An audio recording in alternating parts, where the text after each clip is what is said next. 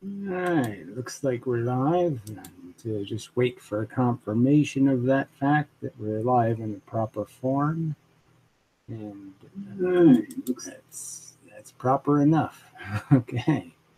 Anyway, so yes, the room's sort of devoted to a subject, at least the beginning of the room, first bits.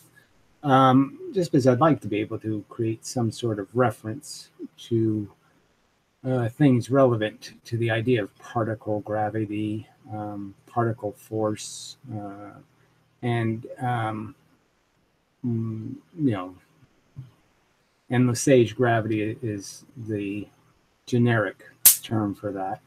The real guy is the French guy before him, um, and Nicolas, whatever, blah blah blah blah blah.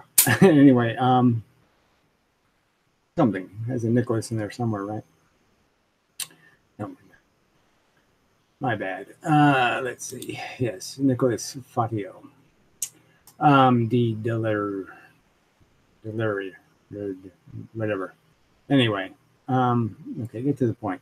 So there really should be simulation somewhere of this basic principle. So it's kind of simple. That if you take a bunch of little bits of stuff and that like BBs, stuff that moves in straight lines, that doesn't have much friction, and you excite that. So you have a box that has that in it and it's excited, moving. If you throw two big objects into that box, they will be drawn towards each other. And there should be a simulation of that somewhere. It's a physical thing that does happen. And there should be something that shows it. There should be a video of it, or there's some sort of animation. I can't find anything. But I'm not a very good researcher. So if somebody can find that, I'll pay $10 if you can find it. Find a link to a decent simulation of an energetic particle field, like could even be gas, technically. These molecules move pretty straight. And the fact that if you put two hunks of dust or something in the gas field, they would end up being drawn towards each other without any charge being involved or anything else, just from the impacts. But that's another paper I did find from like 1980, a paper regarding the fact that as an explanation for the condensation of galaxies, basically it's using Mach gravity or the idea of a particle field actually causing condensation of bigger pieces of matter. So it's like the little dust particles end up hitting predominantly from the outside in.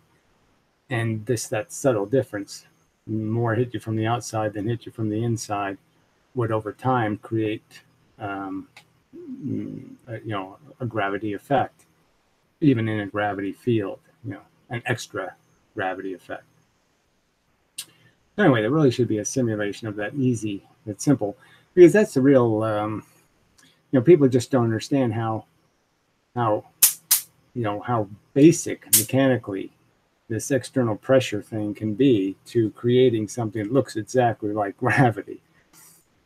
Duplicates it very well, except when it comes to doing very fast orbits and other things, it would probably fail because of the drag issue. So it's an issue that has to be explained. But as I've explained before, the drag issue gets kind of complicated because even conventional physics really won't tell you if I move an object, like even the space shuttle, I shoot it, and it's moving through the atmosphere. They won't be able to tell you what's physically different between the space shuttle that's moving and the space shuttle that's sitting on the ground. They won't be able to explain the physical difference between those two. And there has to be a physical difference between them, but they have no clue what it is. And yet they know that this drag problem is a real problem, as if there's not a mechanism to inertia or velocity that actually is a mechanism inside the matter itself that makes the matter keep moving. And that's all you need, is a mechanism that keeps the matter keep moving. A little motor of sorts. So anyway, so the whole Lesage thing and the Fatio thing, so we're talking about something that started 300 years ago. Lesage reinvigorated it after Newton's death, and so that's why it's called his, even though it isn't his idea. And it's not a difficult idea anyway. It's a pretty simple idea. I mean, I came to the same conclusion without ever even hearing of Lesage or Fatio, and I came to the same conclusion. So it's not a profoundly difficult thing to imagine. Once you start thinking about such things, you realize that that's what pressure would do. Straight line pressure. So anyway, so $10 for somebody who can find a link on the web that's decent to a good simulation, and I'll pay a minimum of 30 for somebody who wants to actually do a simulation. So I'll explain more about the basic principles for that, and I'll do one of these live rooms. And if you have a PayPal account, which sort of is necessary, I'll solicit donations to your PayPal for your contribution to science. So at minimum, you get $30. You might get a lot more, depending on if any of my viewers have any value science, value people trying to educate the mind of man. Yeah. So anyway, better check the chat just in case there's something egregiously wrong here. It's always safe thing to do. No, so no egregious problems, I guess. All right. So the simulation would be, the rules are kind of simple. The bits, there's two kinds, right? So you have just one kind of bit just moves. And let's say, just for simplicity, the whole thing is inside of a circle. So the whole simulation is in a closed system. So that means whenever a bit hits the wall, it just bounces back, just reflects. Now the thing that so it's just pure reflections, and you don't let the little bits hit each other. It's just a waste of time. So the little bits can only hit something that's in field, something different that you put in the field of bits. So the bits basically just bounce back and forth, hitting the circle, if nothing else changes. So you have them come in initially from the entire circumference evenly and from all directions. And the idea is they just bounce back and forth unless they hit something. And then they reflect. Well, they don't reflect, so that's the key word here. And the basic idea is when you put something else in there, a piece of matter, what happens is there's a percentage of the little bits that will cause the whatever matter you put in there to move. So they'll be absorbed. So you could say that the rule would be they go straight through 95% of the time, and 5% of the time the thing absorbs their momentum and moves. So that would be the rule. And moves at a proportionally slow rate. That is 1,000th or 1/10,000th or 1/1,000,000th the speed of the bits. So the bits are going at a speed, and when a little bit is absorbed by the checker, let's call it, one of the BBs, it's no longer in the game, and the checker will move 1/10,000th as fast, but it will take that velocity and just keep moving in the direction it absorbed the bit in. And so the rest of the bits just go straight through. So 5% cause an absorption, which causes momentum in the direction of the absorption. That sort of takes care of the whole Brownian motion. So the trick is when you put one checker in the field, it should just sit in one place and wobble, because there should be proportional energy from all directions hitting it. It's absorbing the same percentage from each direction, so it should just do this kind of thing. Blah, blah, blah, blah, blah, blah, blah. And when you put two in, they should do this kind of thing. And that's gravity. So in the simplest form, that is gravity, in my opinion. Gravity is just an absorption of a certain percentage of this cosmic background energy.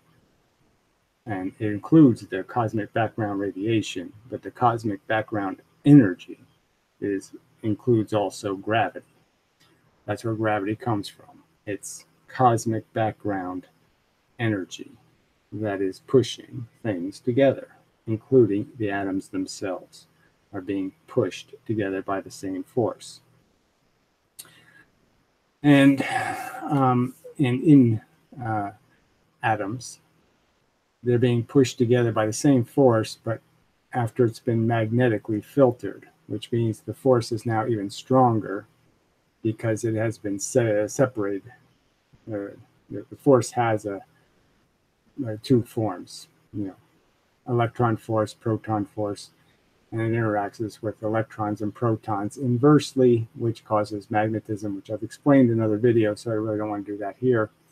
But that would be the advancement to the theory from Lesage and Fatio, is adding nuclear physics that they didn't know, that we now do know, and enhance the idea of the ultra mundane, right there in the Wikipedia article, ultra mundane corpuscles. A very good phrase. So ultra mundane sort of indicates the only 5% absorption. It could be 2%, could be 0.5%. Doesn't really matter what percentage you use, as it'll all work out in the same in the end. As you change the weight or density of the objects you put in, you could change those numbers. And the amount of gravity created would be commensurate to the change in those numbers. So you create more gravity by creating more density. You create more absorption, essentially. You make it move. And by moving, the force that would have hit it doesn't hit it. And that's the key to the whole thing. So anyway, so this really should be easily simulated by people who know how to do this simulating crap.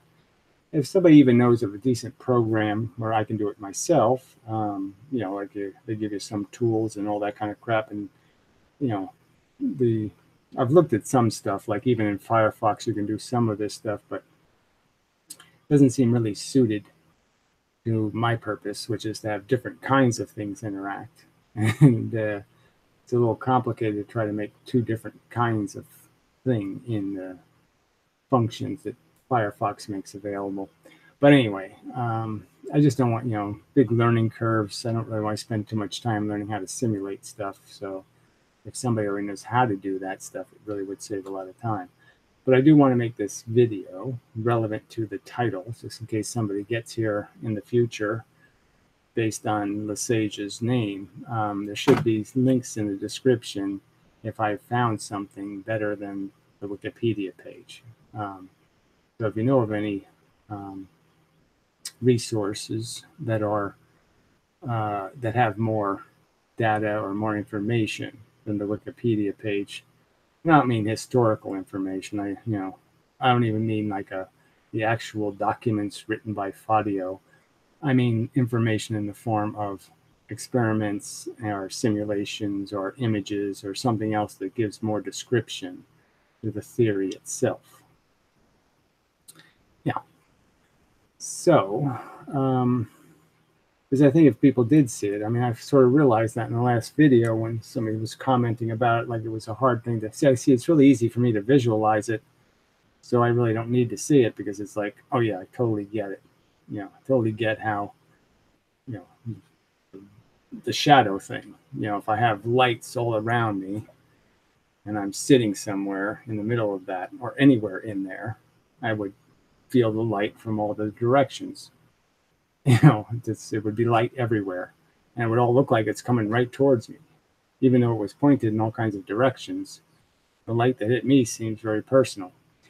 And as soon as you put something else in the field, automatically, oh yeah, that's going to shadow me. Whatever I put in that field is going to shadow, going to create an eclipse in certain locations. And it's just a fact that I'm going to get less energy from that direction that it's at than I'm going to get from all the other directions. And if the energy can push me, which is perfectly logical, then yeah, I'm going to move. So you can even do it with like laser guns.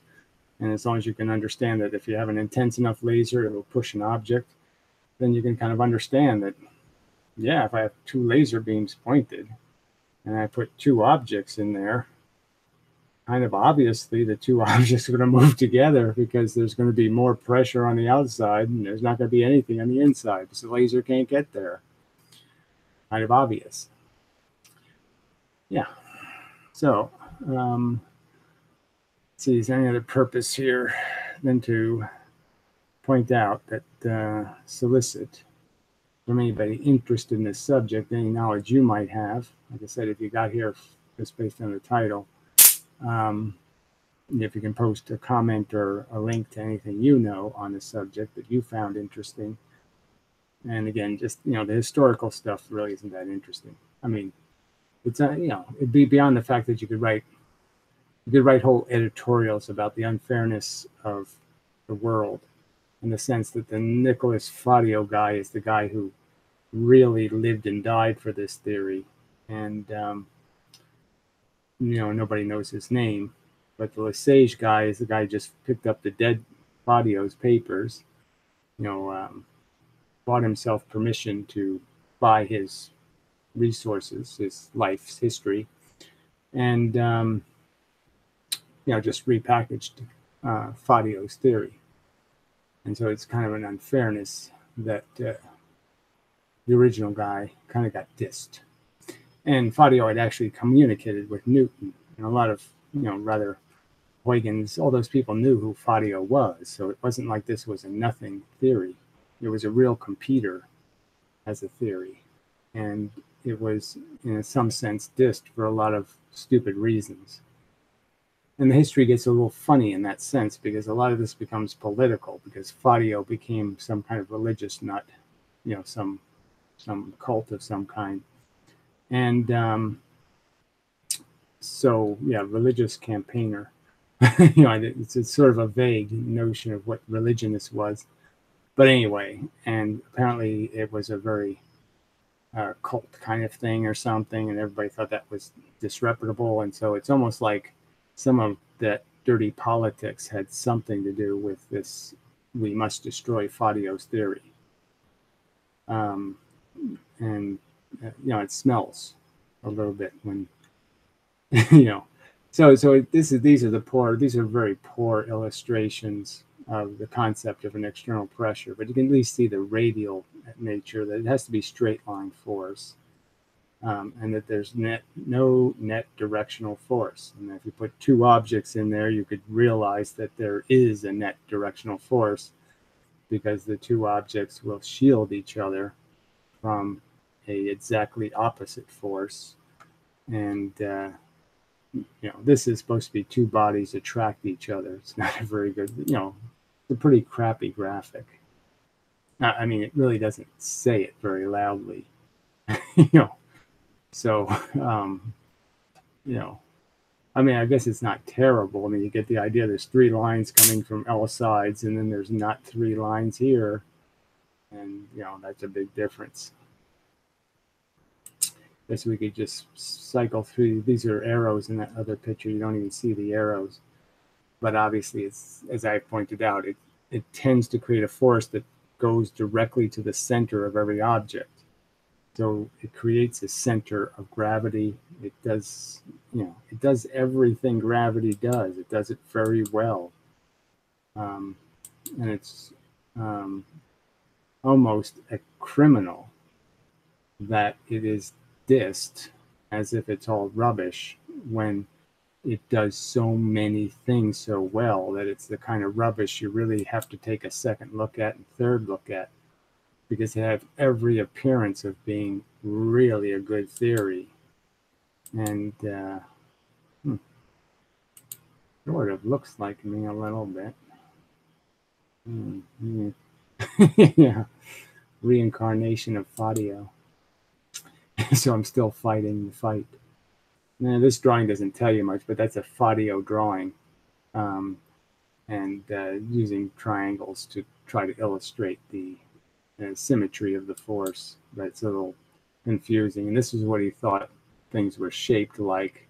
See, he's trying to make a mechanical force. He doesn't know what atoms are or any of that stuff, so he's trying to come up with a reason for the idea of percentages of the force hitting things. But they didn't know anything about atoms. They didn't know there was more empty space inside of material things than there is actual bits to hit.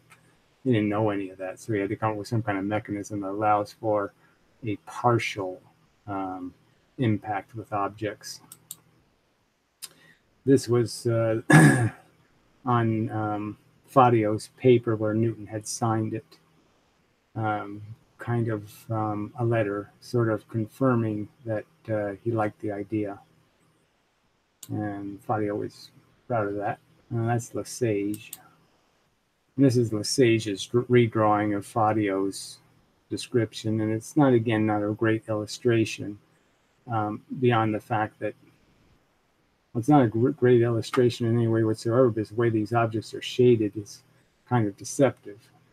That only intended to make them look like spheres. This black doesn't have anything to do with except for the idea that these are two spheres. And you're supposed to get the idea that there's less particles in between them than there is on the outside, but you really don't get that too. It doesn't leap out at you that that's what's going on. So it's not a great illustration. I think that's Kelvin or somebody.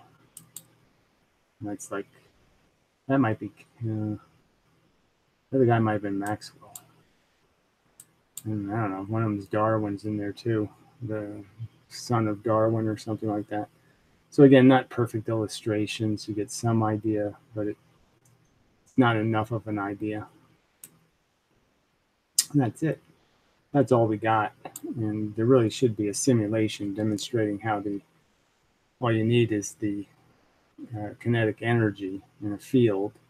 And that kinetic energy will automatically, if it's smaller, you put something bigger in it, it'll automatically force those bigger things to move into each other, which is a huge similarity to gravity.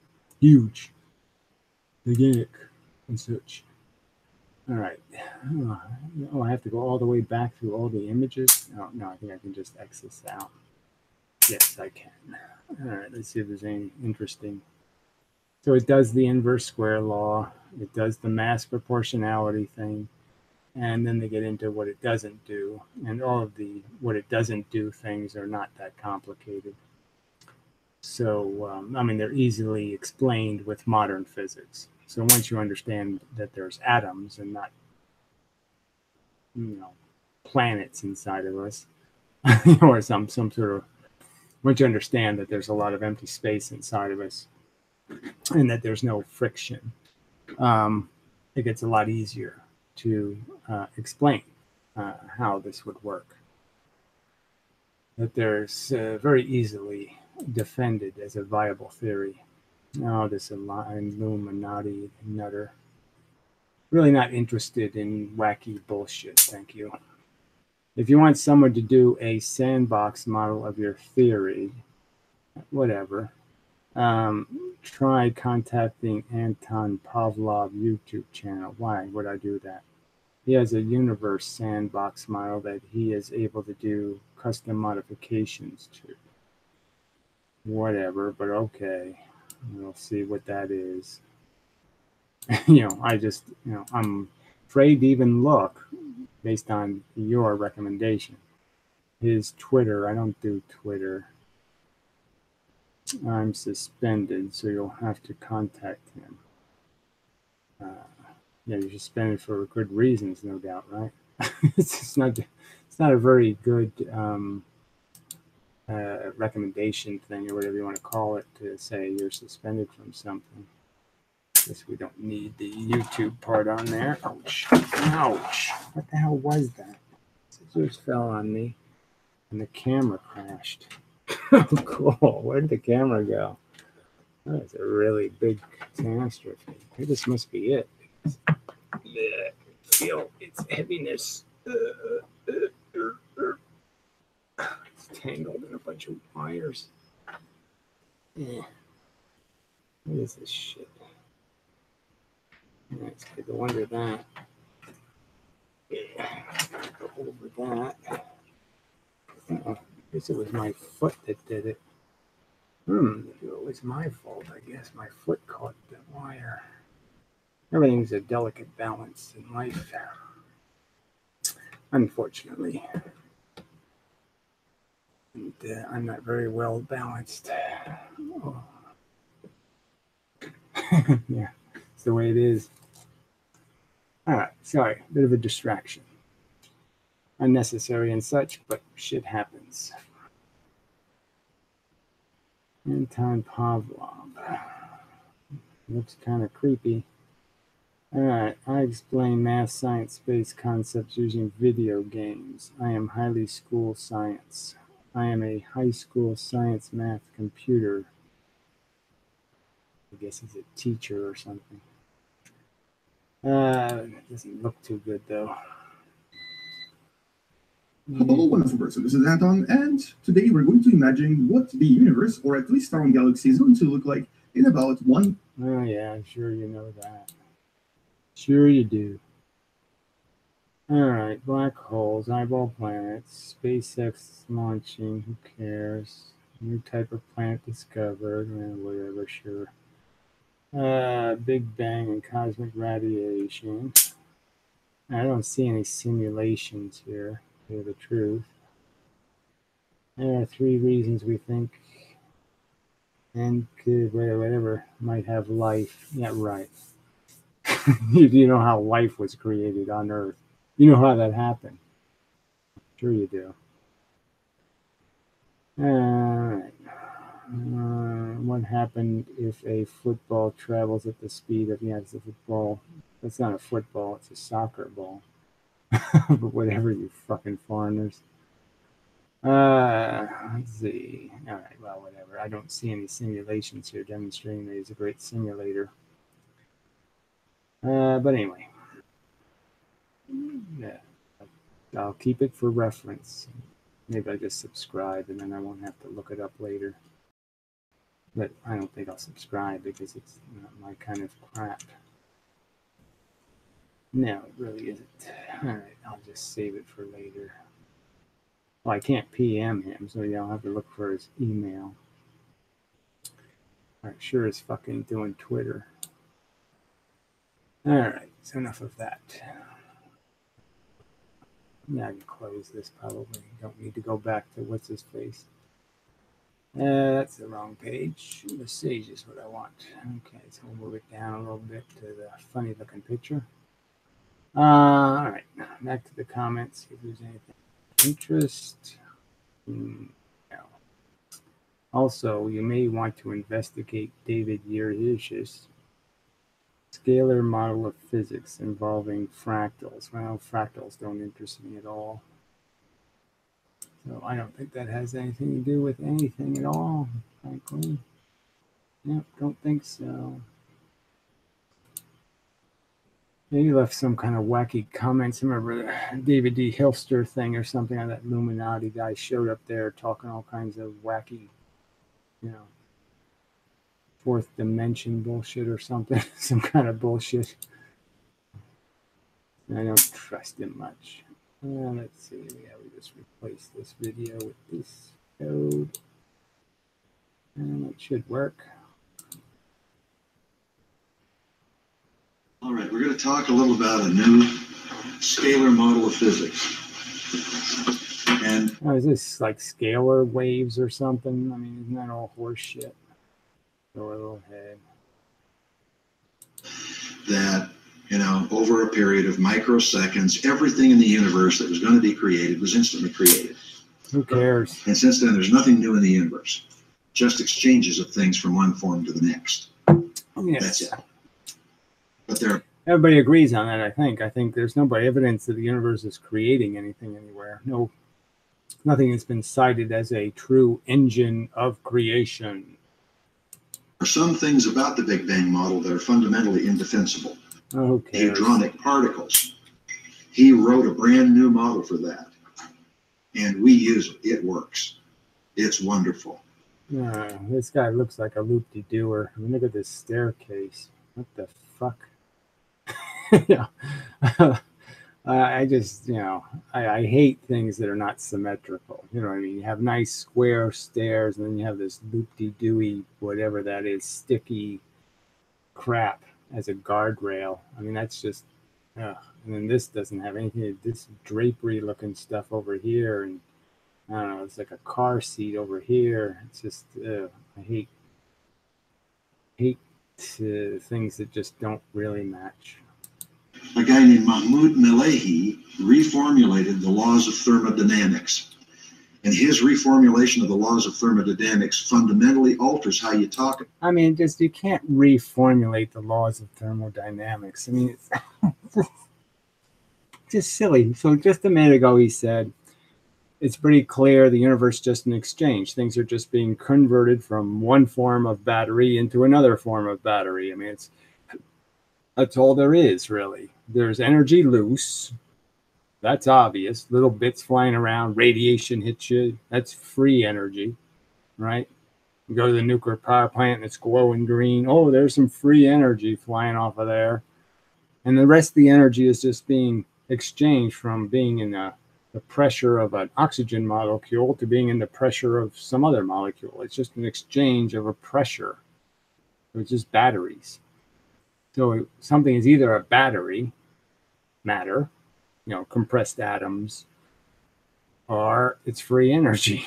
But that's it. The universe is made of that. So thermodynamics is just arguing that if all your little bits shoot off and go out into space and fly out of your universe, right? A bunch of photons, theoretically, right now, are shooting through space and they don't hit anything. Like, say, the photons bouncing off me now, they shoot into space. Like, say I didn't have a roof here, and they shoot out. And let's just say they don't hit anything. Well, then they leave the universe. So that's a little piece of potential pressure, a little piece of stuff that could be hitting something and causing pressure that isn't going to be causing pressure anymore. So obviously, thermodynamically, your universe would start getting colder and colder because all the matter bits would start to not have anything to push them together anymore. So they'd all kind of fall apart and all the bits would get loose and they'd all fly away. You can't reformulate that. It's just a fundamental fact. Jump ahead a little.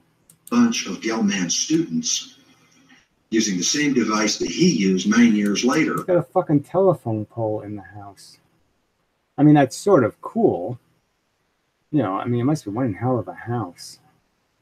Got a fucking telephone pole. I worked in a restaurant once that had a tree right in the middle. And they cut a hole in the roof and had like a 6-foot trunk on it, the tree. Pretty cool.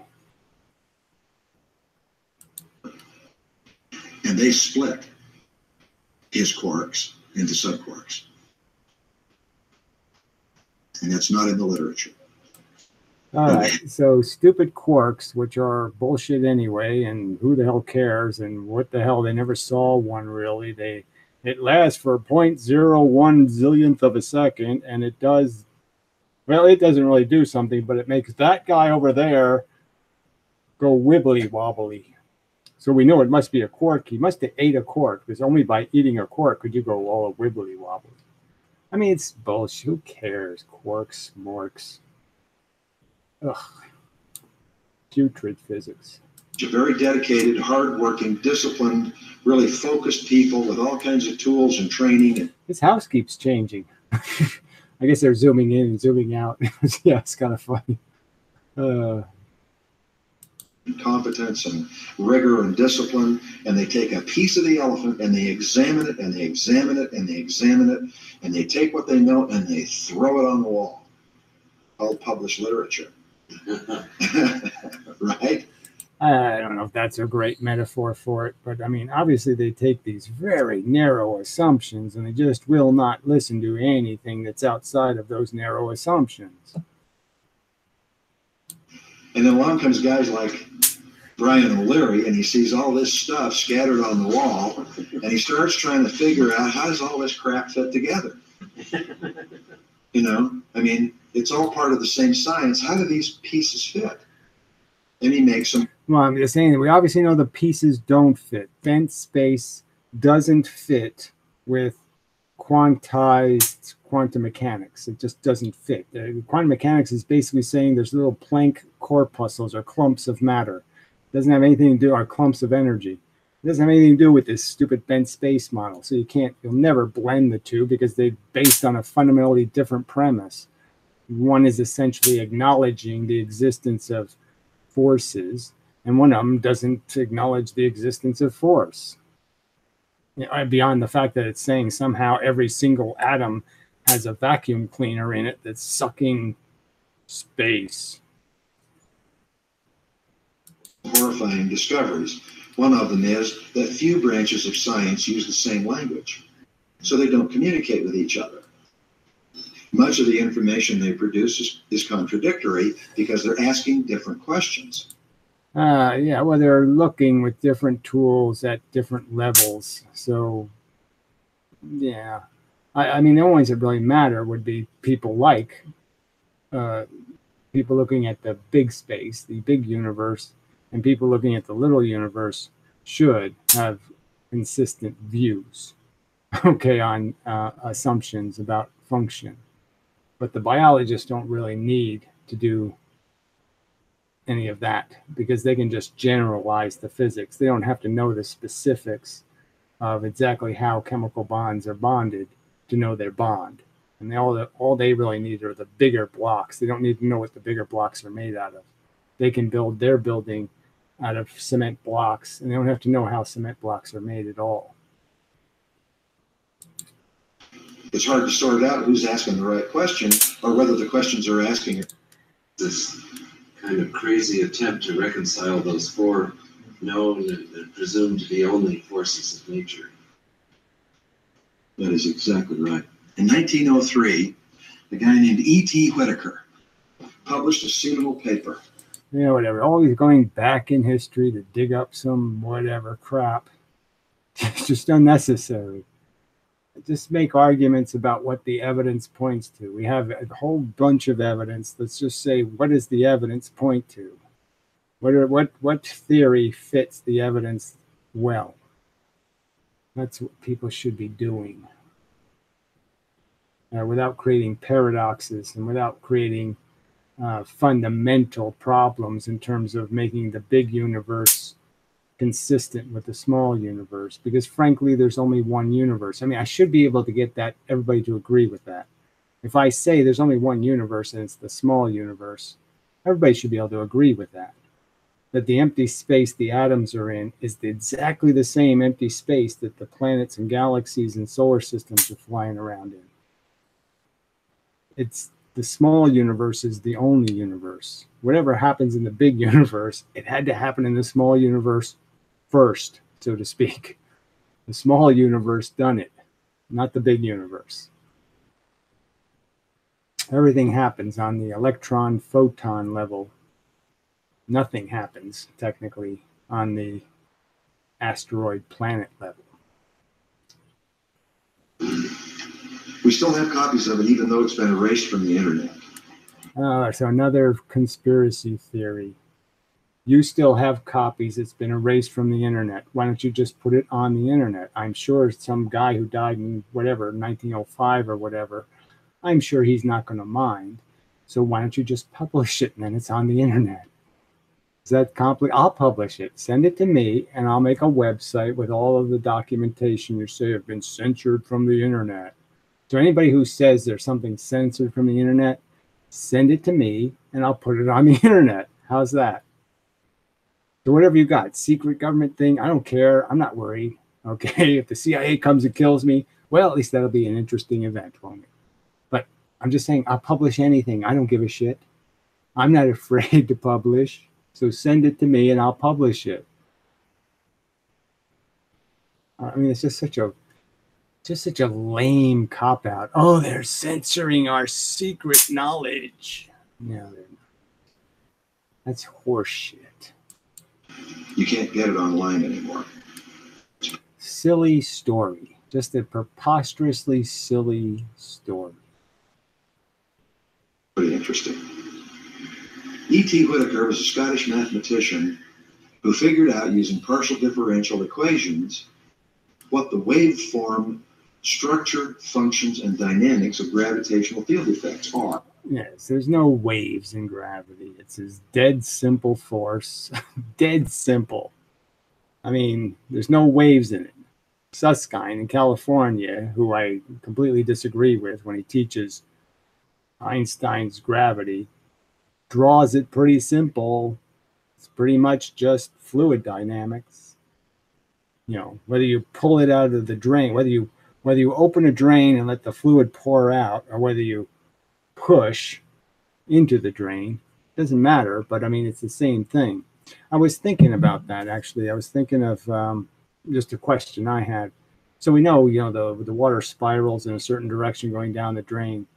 But what if you pressurized a closed bottle or something and you turn the drain upside down so it shoots up, and you pressurize it, you pump fluid in? You're still going to create a whirlpool of sorts, right? Even though you're pumping it up. And I just wondered which way it would spin.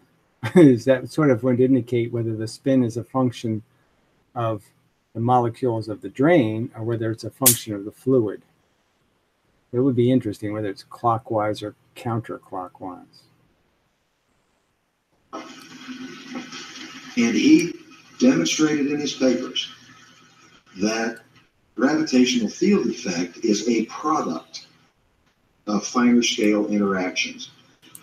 Finer scale interaction, so whatever that is. All right, see if there's any comments. Let's see. Time-independent physics below Planck level. Whatever.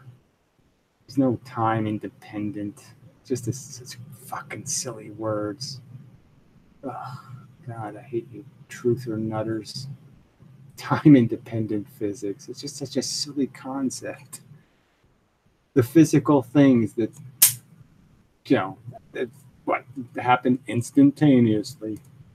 And they all happened at once. So a zillion years of stuff happened, but it all happened instantaneously. So it all happened so fast we never saw it. Whatever. I like to see this infighting among the self-declared geniuses. All right. So every great scientist of history, everyone who got the right answers, was in a community of people who got the wrong answers. Just a fact. Newton was right, and like everybody around him was wrong. It's just sort of a fact. So is your argument that no one's ever right? No one ever gets the right answer? No, obviously that's not the truth. So this is just a silly malign that serves no purpose. Because the fact is, of this group of losers, the gold medal winner will come out of that group. It's just a fact, shithead. All right, who think they're discovered that all physics is wrong means they'll have real scientists alone. Let's see what this is. Who think they've discovered that all physics is wrong. So who's arguing that all physics is wrong? Nobody. Means they'll leave real scientists alone for a little while. What does that mean? They'll leave real scientists alone for a little while. Keep it up. This doesn't even make any sense. Oh, fuck. Amazing. All right. Non-standard thermodynamics from Negatropy Wiki. Who cares? I mean, I totally uninterested bullshit. You know, show me an experiment that demonstrates your wacky world, okay? Like the two-slit experiment. See, all of quantum mechanics is based on this silly little two-slit experiment. And if somebody rational looks at it, they can come up with a rational explanation. They don't need to do many worlds and photons with radar, and the photons are splitting into wave functions and wave functions. They can do something logical and say matter's complicated and the matter's fucking the light. The matter's fucking it. I shouldn't say fuck, but you know. I have to clean my language up, and I don't want to, but I know I have to. For the cause. I have to become polite. Oh, ooh, got my stomach even thinking about it.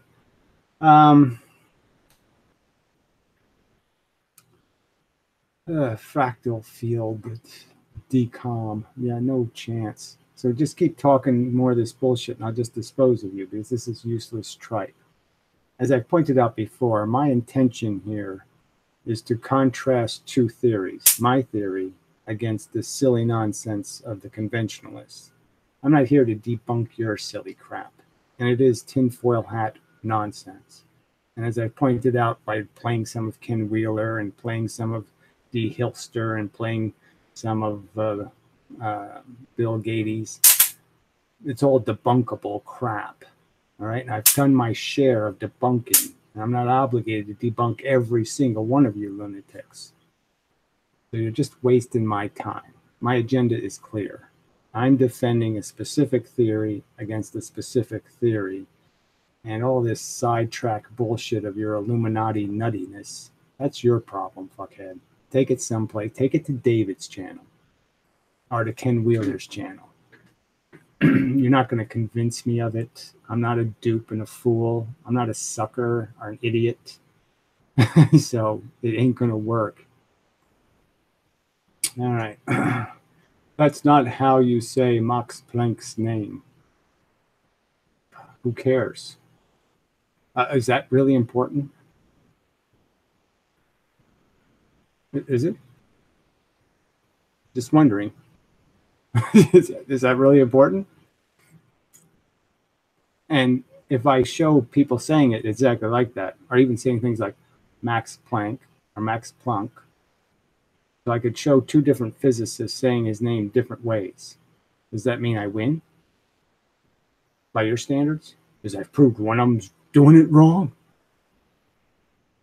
Fuck, could you like, if I paid you $5, could you be more of a petty dickless weasel? Just for my entertainment?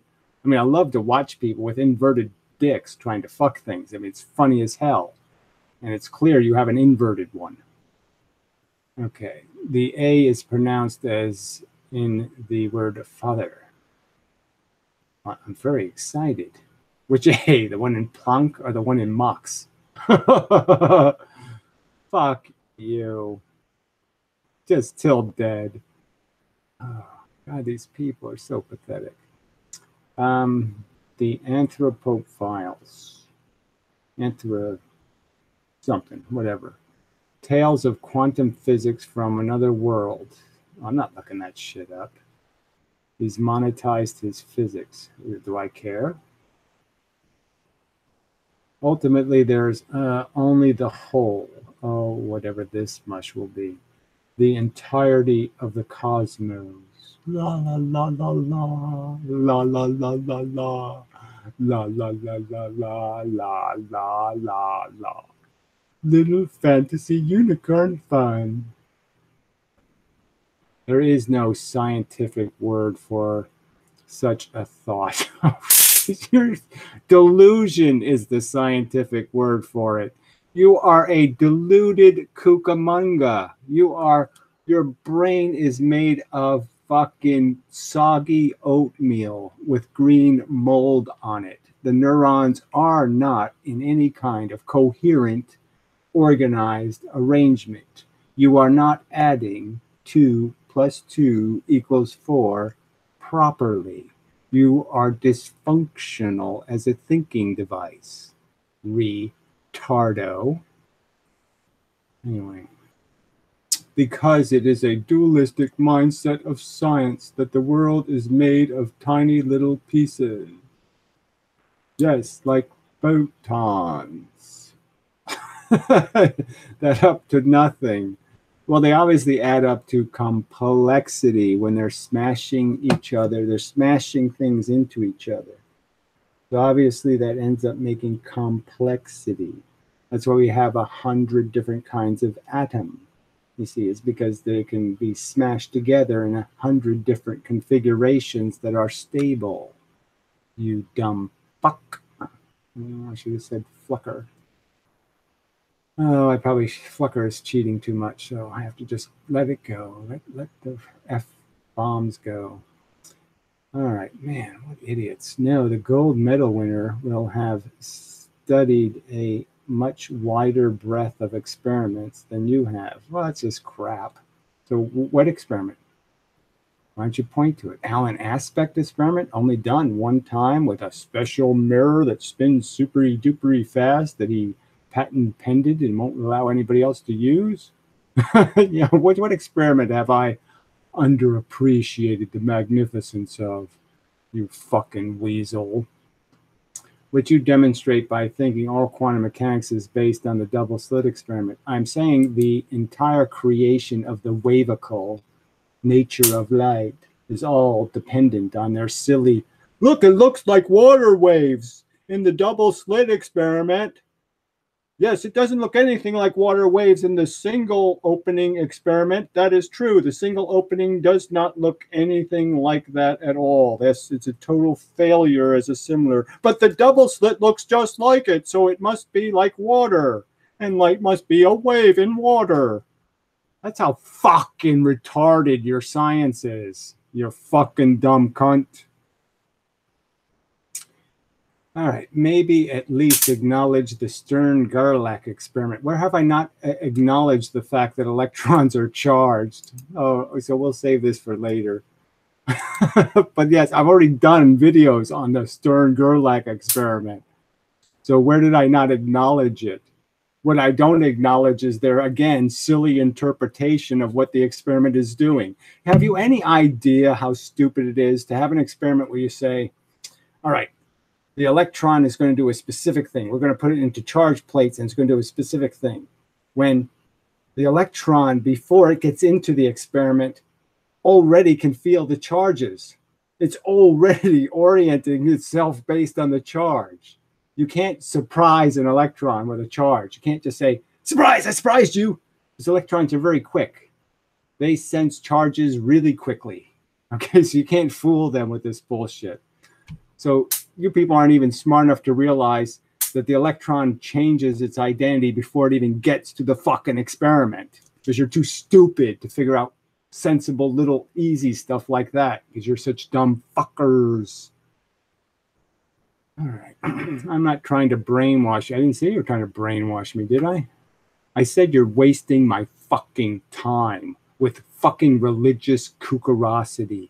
I'm not going to be converted by your non-existent evidence to believe your phantasmagorical fucking silly, I like to fucking lick unicorn vagina bullshit. I'm not going to be converted into a unicorn vagina licker.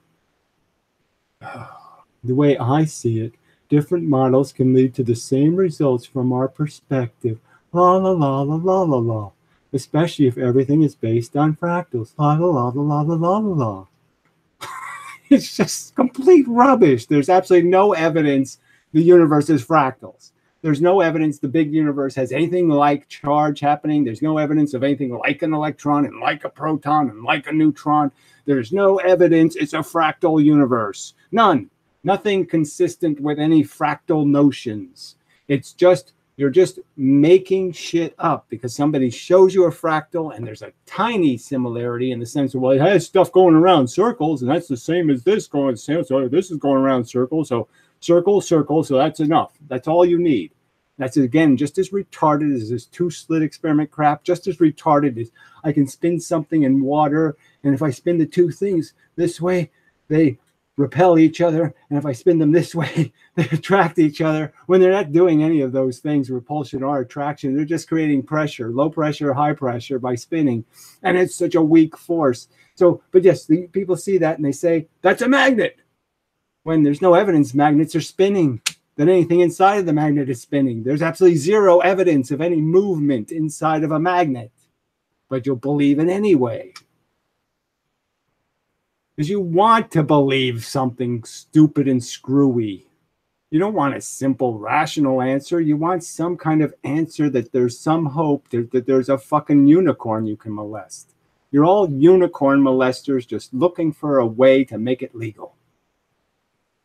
No. That add up to completeness. What are you even talking to? No. That add up to completeness, to a hole in your fucking head. A big black hole of dumb shit. Smelly retard. Oh, man. People are just so fucking stupid. Oh. All right, this is a waste of time, so I will block them soon. All right. That is why all things are coherent to each other, which they aren't in any way whatsoever, which is what gravity and magnetism demonstrate, which is a pile of shit again. It's no evidence of any coherency. They don't both have blonde hair. Oh, the South Pole has blonde hair and the North Pole has, oh, the South Pole has blue eyes, and there's no coherent, whatever that even means. That's just bullshit rubbish talk. What's a coherent? What do you mean by coherent? Everything is coherent to everything. How so? In what fucking way? They all have cell phones and they have each other's number? What the fuck are you talking about? They all have red shirts? What coherency is there, you fucking lunatic? Is that really important? Question mark. Regarding Max Planck's name. Well, you were just saying you need to clean up your language. Well, I don't know how you make that relevant. You little Nazi spelling police have always, since the day I even arrived on the internet, I had no respect for assholes who worry about somebody mispronouncing a word or misspelling a word. Fuck you until dead. I'll say that forever and ever. It's just a waste of people's time for anybody to worry about it. It only becomes relevant when you're going to demonstrate that somebody has no knowledge of a subject, just because somebody's name's been said a whole bunch of times. I mean, you could argue the Michelson versus Michelson, when yes, 90% of the time his name was called Michelson. It was Michelson Morley, not Michelson Morley. So you could argue that somebody wouldn't be aware of an awful lot of content if they called him Michelson, because most of the physicists for the last 100 years have called him Michelson. Mathematical proofs from Coldman's observations. Again, so interesting.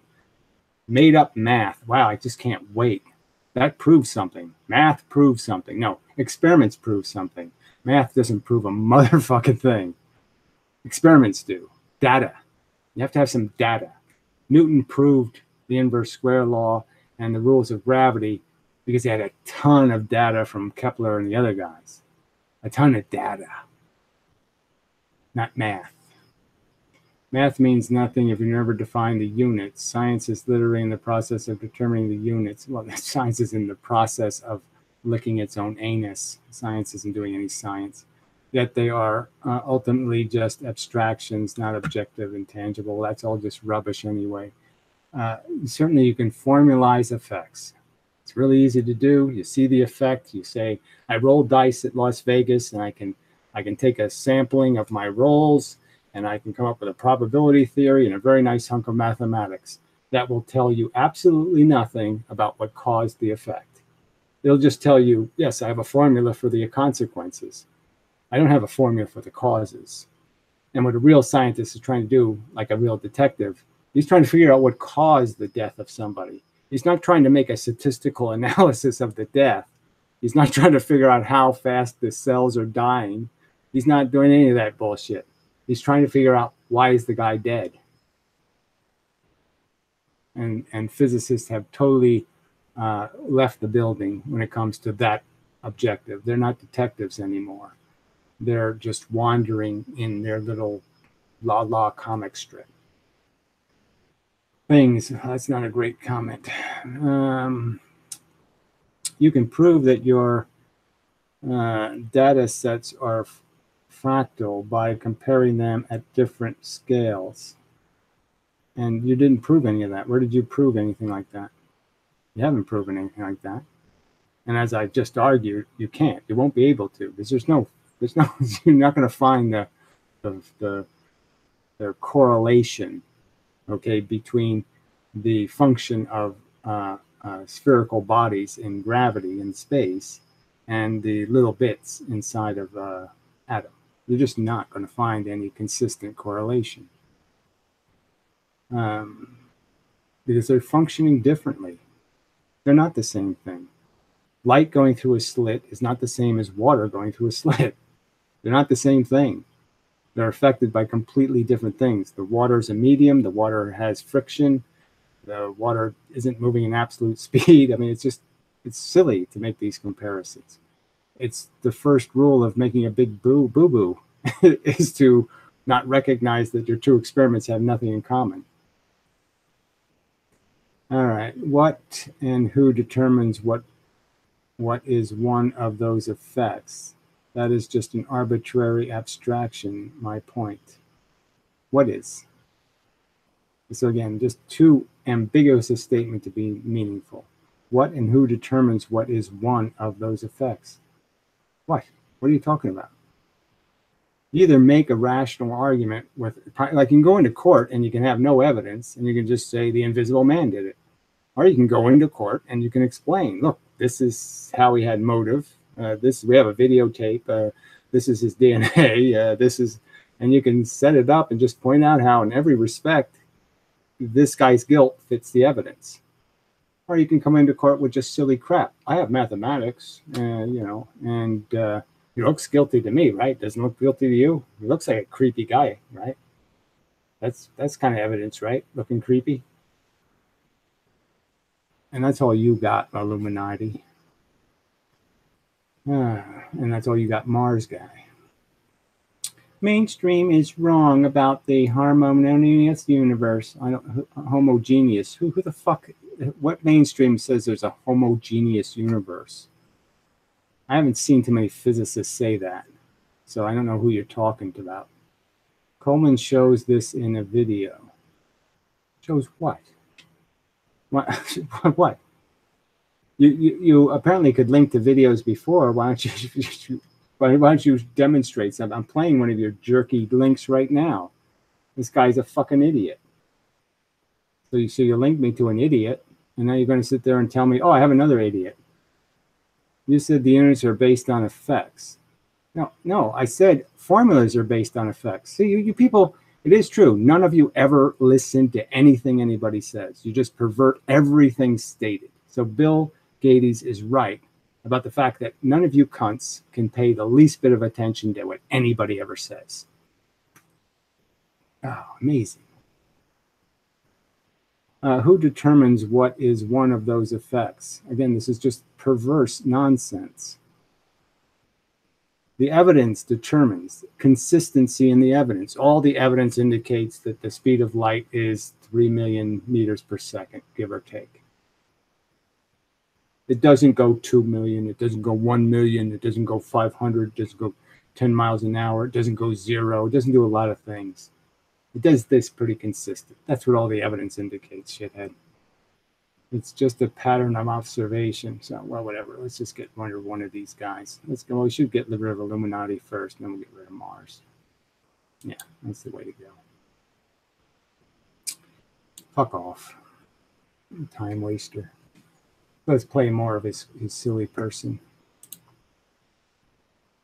Fibonacci series is the only series. Oh, so Fibonacci series. So it's just conspiracy nutters. They're just so full of shit, so out of their fucking minds. Oh, just tell some kind of wacky story. Whatever. John the Baptist was really Mary Magdalene, and blah blah blah. I mean, just it's all life is a movie. Just make up bullshit, write a silly script, and yes, that's the truth.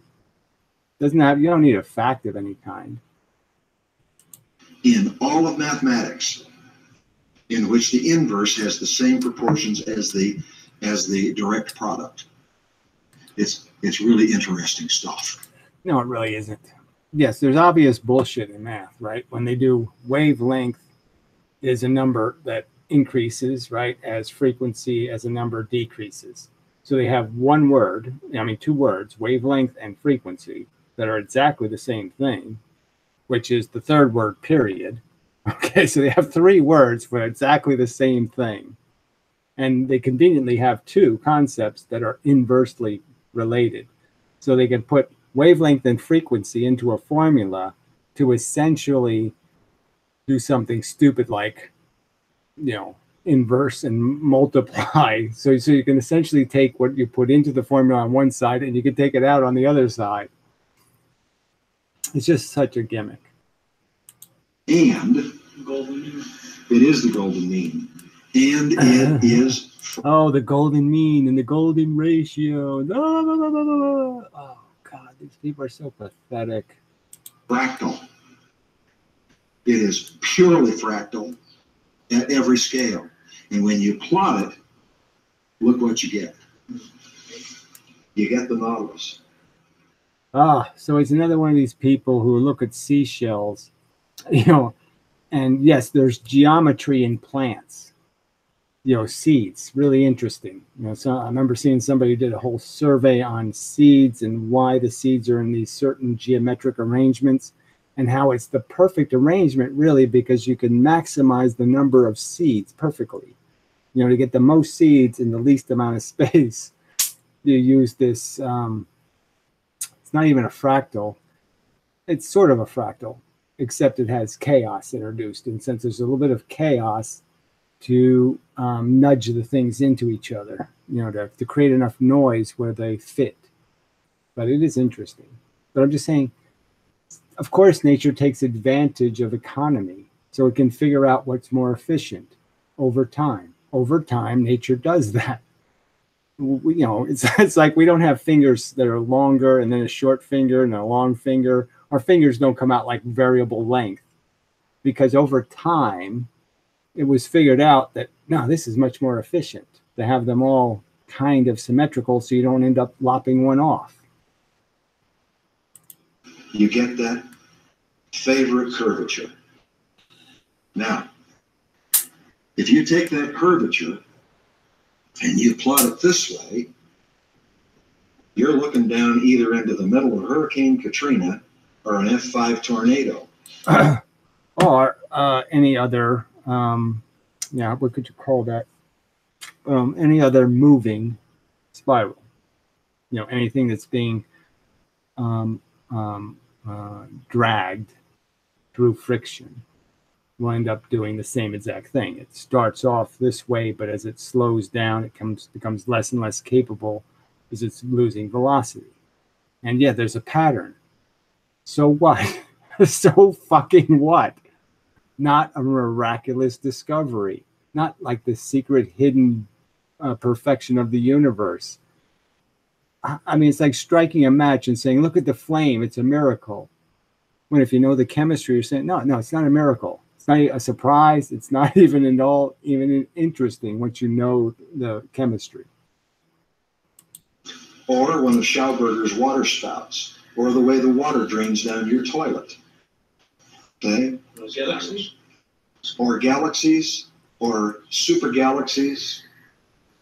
It has everything to do. So, and again, I don't think they have any evidence that galaxies are doing anything like that. And that galaxies may, in fact, be the opposite. It could be, and the galaxies are something that was highly compressed, actually expanding. It's entropy. It's losing pressure, not creating pressure. It's not storing energy. It's releasing energy. With the way things are formed and distributed. So you can see them in space. Loop-de-doop-de-doop-de-doo. Let's see if there's any more comments. Every subject just turns to shit with these people. All right, you said the units are based on effects. Okay, so he hasn't said anything else, so we'll get rid of him. All right, 2 nutters done with. Again, the agenda here is pointing out how my model doesn't work and are proving how the conventional model is correct. I'm not here to evaluate your religion. I have to explain to you why your religion is crap, stupid, that you've wasted your brain in your pursuit of your silly, nonsensical, human-centric, magical belief system. The universe is dumb and simple. Period. One of which is called the graviton. That's another particle that somebody made up. The question you have to ask yourself is, as these So again, all these people so hostile to particles. Why are they so hostile when everything around us indicates separate particle? There's 7 billion human particles on the face of the earth. I mean, everything indicates that there's clumps of stuff. And yet, they're obnoxious to the idea. What? The fundamental mechanism is a clumpy thing that makes clumps? That clumps make clumps? No, can't be. It must be that it's all the magic fluid. This is just magic fluid that's stickier. things become more complex in their construction, what rules apply to govern this interaction? There are 5 that we know for sure. And they operate at every scale as far as we can tell. Okay. Here's what they are. Thanks. Good. One of them is called punctuated equilibrium. Hey, that's Gould's word. That's punctuated equilibrium really doesn't sound like what it really is. But anyway, so we'll let him describe it, see what he comes up with. In the sand pile model, these avalanches do not occur. Yeah. Punctuated equilibrium. Everything's going along fine. You're building your sand pile, and it doesn't just kind of go away in one place a little bit at a time. All of it goes away right now. Punctuated equilibrium. Well, that really doesn't happen either way. So it's a very bad analogy for punctuated equilibrium is to talk about objects that have adhesion. Okay, so they can either stick to each other because of friction, or they can stick to each other because of charge. But clearly, once they start sticking, there's a certain point where they'll be knocked down. Just like the surface of the earth, you can't make a mountain too tall because, frankly, the gravity will just wipe it out. It'll get to a point where it says, that's not going to be able to, that's not acceptable, and it'll crush it. The pressure will be unequalized, enough of an unequalization that it will be doomed statistically over time not to survive. And but again, that's not really punctuated equilibrium in the evolutionary sense. Big changes occur very quickly. There's no ramp up. So of course there is a ramp up. It's just a matter of time and probability. So eventually, if I put a match in a location, I can slowly raise the temperature, and for every match, there'll be a subtly different temperature that'll ignite the match. But that's only because of the circumstantial, how much heat is already in the match, or how much of the chemistry is charged. So the more charge it has in it, the quicker it'll ignite. The less charged, the less quick.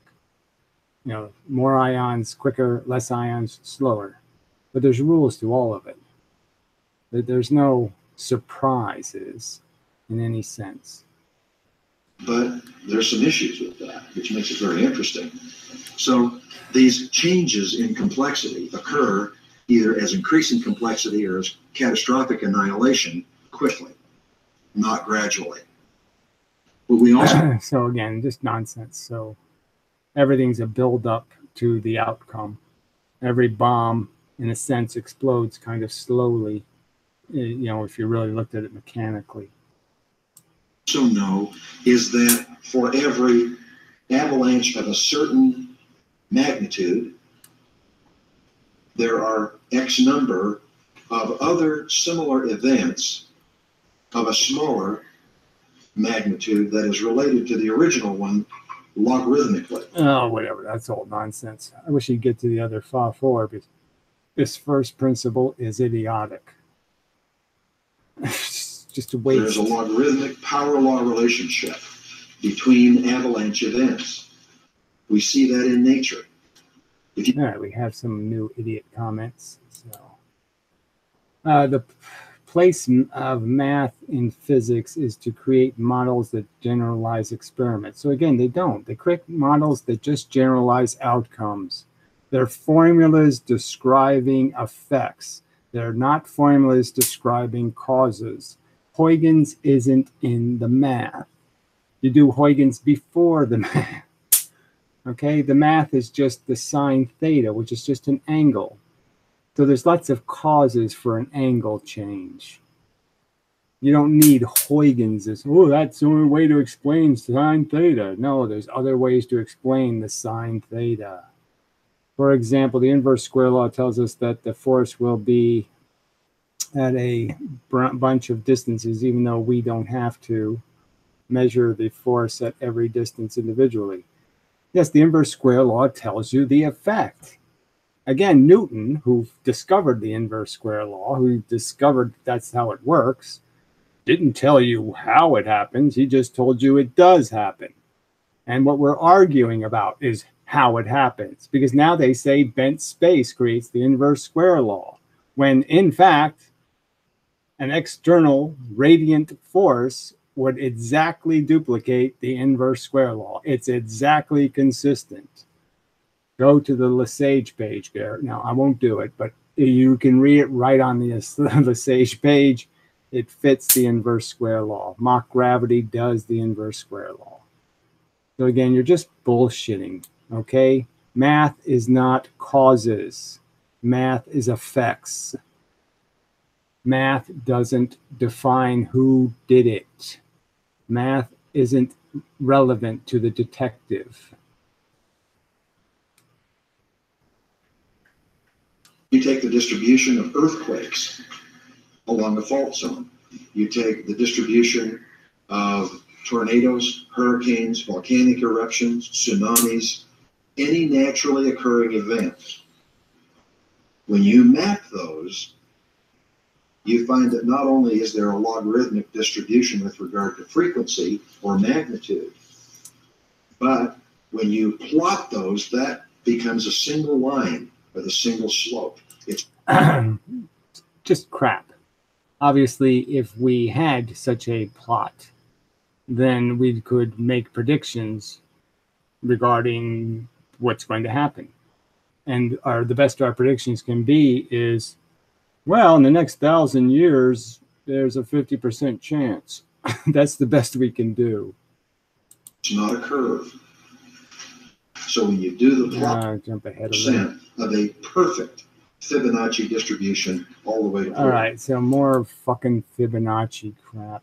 You know, there's a special code to the universe, pi over psi over multiply by chi die by phi by. There, that's the mystery key to the universe, the super code. Oh man, this is where Ken Wheeler, I guess, gets his little bits of nuttery. It's a little pile of nuttery here, a little pile of nuttery there, and he puts it all together. And it's true for every constellation we know about, and it's true for every galaxy that we know about, where these organizational functions take place. That's why there are archetypal forms. All right, so there's no truth in it. There's no Fibonacci code. There's none of this bullshit is true. Just horse shit. And here's how archetypal they are. You familiar with a thing called the Bose-Einstein condensate? You ever heard of that? Let's see if I have a picture of it here. This one's like a hell of a compound. There it is. I want you to look at that picture. That's an image of a Bose-Einstein condensate. The guys who created that product deserved and got the Nobel Prize in Physics. What this is all the matter that remains in a hard vacuum, a virtually perfect vacuum, with only just a few molecules of anything, at 1/10 of 1 degree above absolute zero, 0.1 Kelvin. Yeah, we have no evidence that exists anywhere in the known universe, blah, blah, blah, blah, blah, so just more horseshit. Yes, whatever. Fine. So he thinks a piece of horseshit. No evidence that exists, no evidence that there's any such thing as a vacuum, anything, energy thing. There's just either there is stuff or there isn't stuff. There's no, condensate. Miraculous condensate. Product of underlying interactions is in the 26 hadrons that make up the nuclear particles. Below that scale, there is no gravitational field effect, none. What that tells us is that mass is a product. So more irrelevancy here. Measure the force at every distance individually. Right, so I already pointed out that that's a model of effects. I wonder if you're downplaying the necessity of mathematics. Again, how is it necessary is my argument. I've done experiments. I've worked in a machine shop in a place where we built robots. And I'll tell you that every innovation wasn't the byproduct of doing mathematics. It was a byproduct of trial and error. As an excuse for not having to do the work. No. Again, you know, yeah, I really have no interest in spending 2 years trying to derive equations that don't really produce answers, that just produce an equation that nobody ever solves anyway. Now, clearly, there's people who can do Einstein's whatever field equations, for example. I've never seen them actually do it with actual numbers. So I've never even seen them actually do this math to any effect at all. So that's all just sort of bullshit. Secondly, I don't give a shit about the math. There's nothing in my theory that says the math is wrong. There is no inverse square law. There is no sine theta even in the two-slit experiment. My theory doesn't say there's no sine theta. My theory says it isn't caused by Huygens and Heisenberg. So again, this argument that somehow I have to come up with new math if I have new physics is idiotic. I'm not disputing the effects, for fuck's sake. How many times can I say that? I'm not disputing the effects demonstrated in experiments. I'm disputing their preposterously silly definition of causes. As stated, my theory of an external pressure, just even as Susskind, okay, Susskind from California University, his description of it as fluid dynamics would be exactly the same if he pushes the fluid in or if he pulls the fluid out. So they believe it's a pull, the fluid is pulled, a negative convergence, as he calls it. There's a negative convergence, whatever that means. So what he's basically just saying is it's convergence. That, what does he use? He uses another term. But anyway, so his argument is that it's a pull force. When the mathematics would be exactly the same if you just create the pressure on the outside.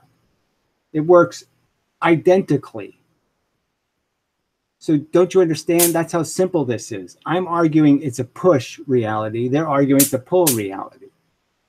That's the fundamental difference here. And I'm arguing with a push reality, you can unify all of physics. You can't do it with pull. You don't understand this? So this mathematics thing is a fucking straw man. It's a fucking red herring. I'm not disputing mathematics. I'm not disputing the effects of experiments. I'm disputing their fucking interpretation of the fucking causes.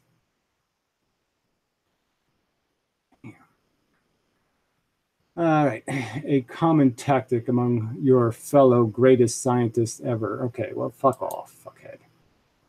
I haven't done any of that shit.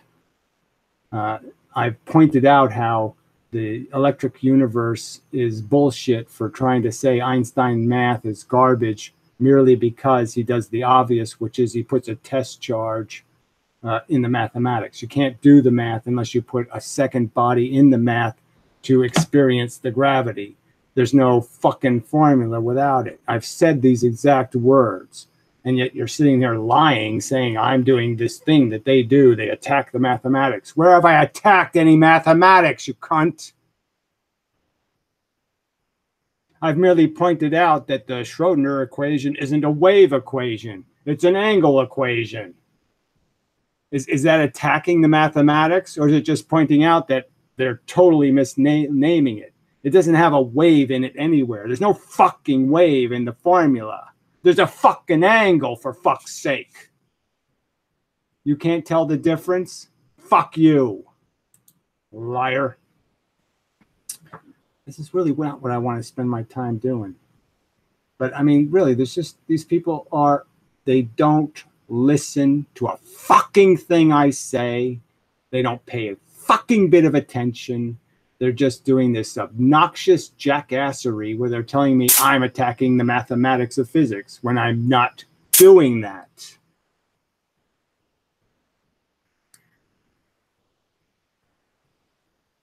Fuck. Lie, lie, lie. Found in the universe. So he measured for nonlinearity, and he got that result. And just as a matter of interest, he changed the experiment and measured for linearity, and he got that result. And then he did the same thing that Alan Aspect did with electrons in a double-slit experiment. He set it up so that it would operate in both modes, and the only thing that changed was his choice from the same source. And when he decided to measure for linearity, it was linearity. When he decided to measure for circularity, that's the result he got. So something interesting. Well, why don't you prove that by just linking to the video of that experiment, right? That should be easy enough to do if he had some two-slit experiment. But yeah, we already know there's no measuring for linearity. So that's a bullshit concept. Interesting's happening here. Either the human mind in its function is coupling with that source 15 billion years ago to... Oh, horseshit. Know what's happening? Polarization filters aren't good detection devices because they also fuck up the thing that goes through them. They're not harmless to photons. So you can't use polarization filters and say, I've detected something and that's all I did. I just detected, because you interfered. You've changed the photons act. You've altered them. The filter fucks them up. Alter the course of the photon in a way that is without time and distance. There's the same photon from the same... So now we have this spooky action at a distance horseshit, but we don't have any evidence of it.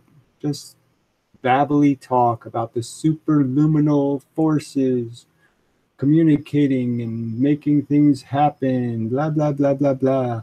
And yet, over, a billion years of evolution of little monsters on planet Earth, none of those little monsters figured out how to tap into, entanglement. They never figured out how to become entangled and do superluminal communication to become even more powerful. Wouldn't it be really good if the ants could do superluminal and communication?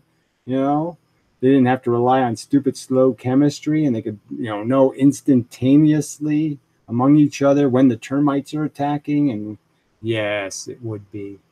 Lots of legwork would be saved. But no, evolution, it just somehow missed that chemistry to take advantage of. Source can't operate in both modes at the same time. At least not according to what we know. So it works at all scales. La la la. It works at all scales. Yeah, it works this, does that, does everything, does this. Everything's great. Everything's wonderful. We got superpowers. We got super this. We got super that. You got nothing. A little bit of a belly. Oh, God, I hate this planet. All right, so another person worth castrating from this channel. You said, with a U, isn't that cute? You are watching the Feynman lectures. No, I said I'm reading them. I have watched them all repeatedly many times. I'm reading the book that has a little more detail in it. See, these people cannot pay any attention whatsoever.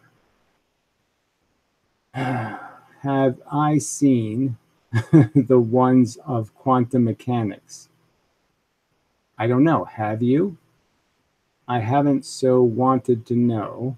I haven't so wanted to know if they are a waste of time. there's two sets of lectures you can watch. The ones made in like 68 or something, and then the ones made in like 70 something. Maybe the others were 50 something, 58, 59. And the other ones were made in 1980. All right, anyway, there's Auckland, New Zealand. So if you type in Auckland and Feynman, you'll get the modern. Well, there's another one he did in California, the Loop to Do Institution, but that really wasn't as, it wasn't the real quantum mechanics. It was the Loop to Doer version. So it's a lot less fun to watch. So both of them are good lectures. So the early ones were just gravity and the two-slit experiment, and it was pretty good. And then in the later one, he did Newton's glass experiments and got more into his, his improvement of the mathematics in terms of doing this rotating clock idea that the pattern recycles. So if you just rotate a clock, it'll give you the, because the pattern is a cycle, And so it simplifies understanding the mathematics in a way. That's what I got out of it anyway. But yeah, so they're good. Both of them are good. They're worth your time, if that's what you're saying. Neither one of them is a waste of time. I mean, Feynman, it wasn't a dumbass. I mean, he says intelligent things. Just some of it is wrong. But the Auckland one was where he clearly states photons aren't a wave. They're a corpuscle. I mean, he says it overtly. Hey, I saw your vids regarding anti-bullshit man. Well, I don't know what this has to do with anything. Yeah, anti-bullshit man and me don't agree about some things, but generally speaking, we agree about 98% of everything. And he's just an anal, word lunatic. And if you don't say anything exactly the way he wants you to say it, then he gets all hysterical. Thoughts on Alex Jones? No, we're not doing this again. Obviously Alex Jones was warned repeatedly. I got a channel completely annihilated. I got 2 channels. My main Inmendum channel was deleted for an entire year. It was more than that even. By YouTube. All right? I didn't commit any crimes. I didn't suggest anybody become a terrorist. My Do Not God channel was annihilated for a stupid graphic, a figure art drawing that didn't even have a vagina, just penciled in nipples. Okay? So, what do you want me to cry for Alex Jones? He incites people to harass people who haven't been convicted of crimes, which in my opinion should be a crime. And he's overtly violates the rules. Then he violates the policy by getting around it.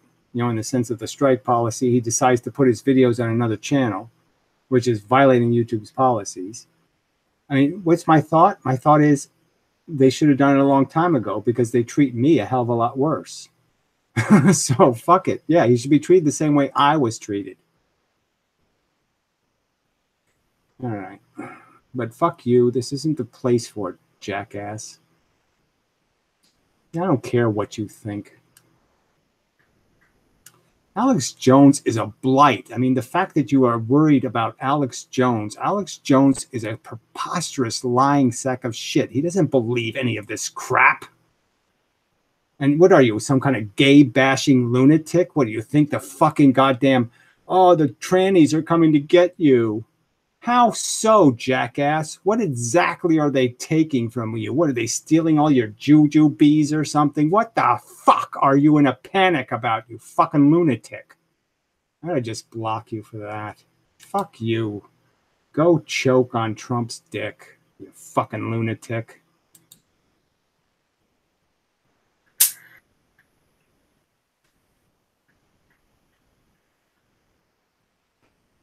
Oh, God, I just hate people.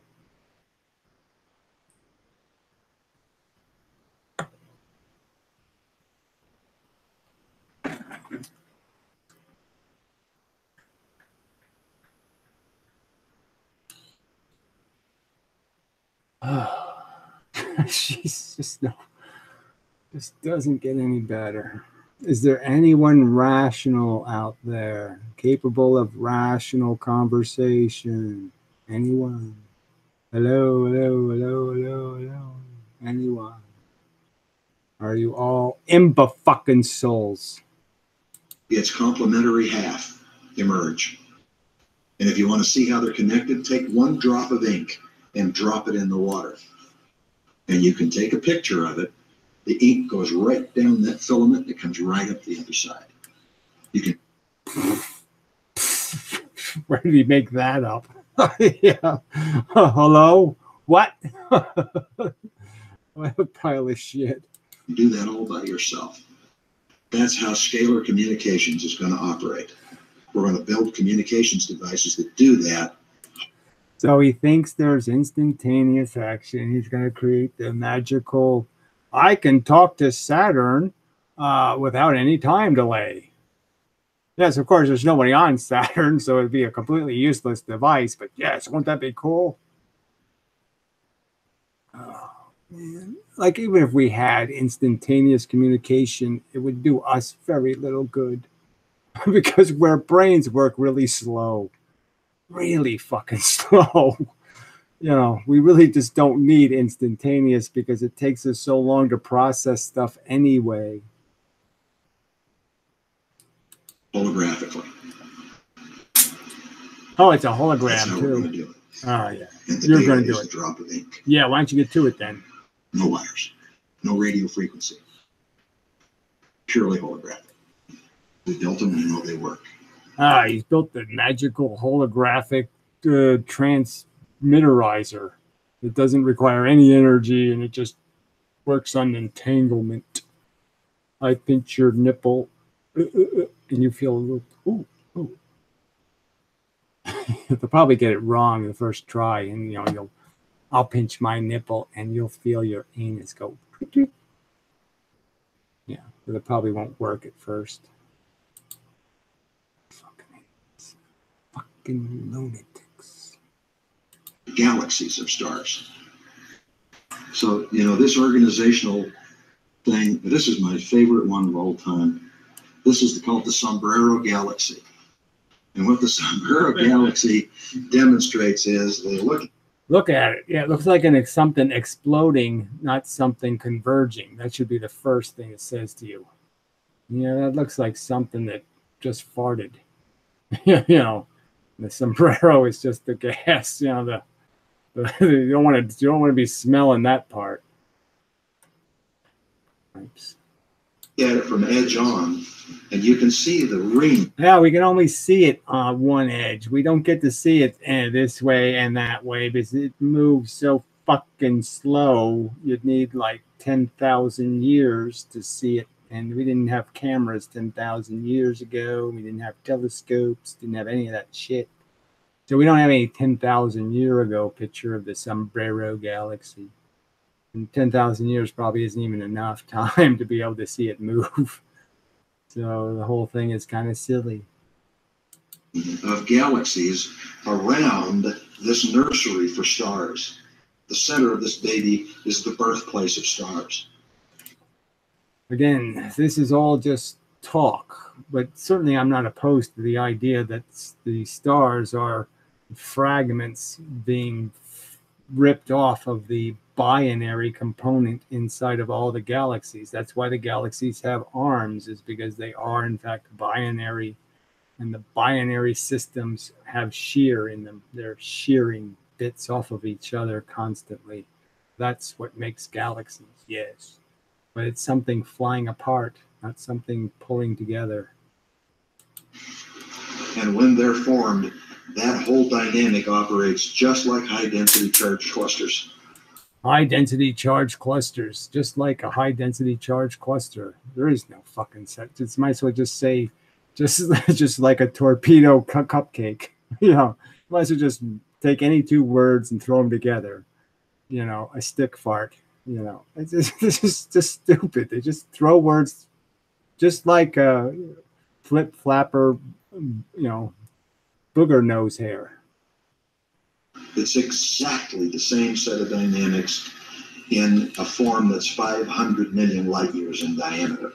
the same dynamics as the not really a real thing in the small universe. Not a real thing at all. There's no such real thing like the Sombrero Galaxy. There ain't one of those in the little universe. I mean, it's just so spectacular. It's breathtaking. La, And that's la, the la. universe we live in. But those are the rules. Yes, the rules are scalery thingy stuff. Wherever you have local linear effects, you must have non-local, non-linear effects. Again. Local linear effects. What the fuck is that? What is a local linear effect? It's jargon. Why don't these fucktards post fucking idiotic comments on this fucking idiot's video? He's got 217 likes and 15 dislikes, and he's talking absolute shit. Absolute shit.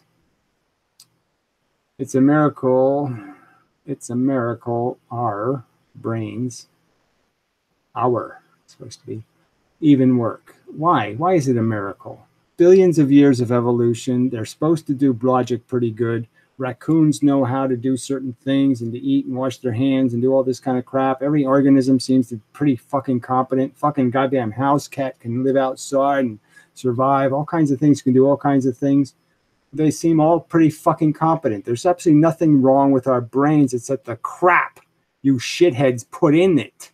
You indoctrinate your children with fairy tales and nonsense. You brainwash them into thinking there's spirits and gods and there's little evil homosexuals behind every tree. Whatever bullshit you fucking inject into fucking people's brains. Your stupid love is cactus crap.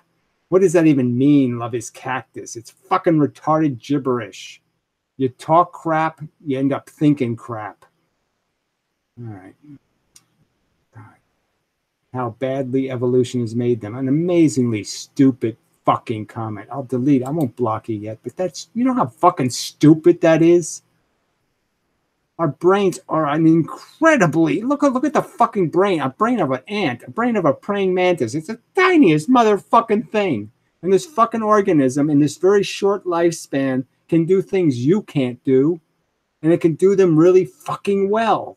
It can fly, it can move 6 different legs, it can stalk, it can grab, it can eat efficiently, it can do all of this shit. It can know the difference between nutritious guts and stupid wings that I don't need to bother eating. I mean, god damn, you're such an asshole. All right, you should care about free speech.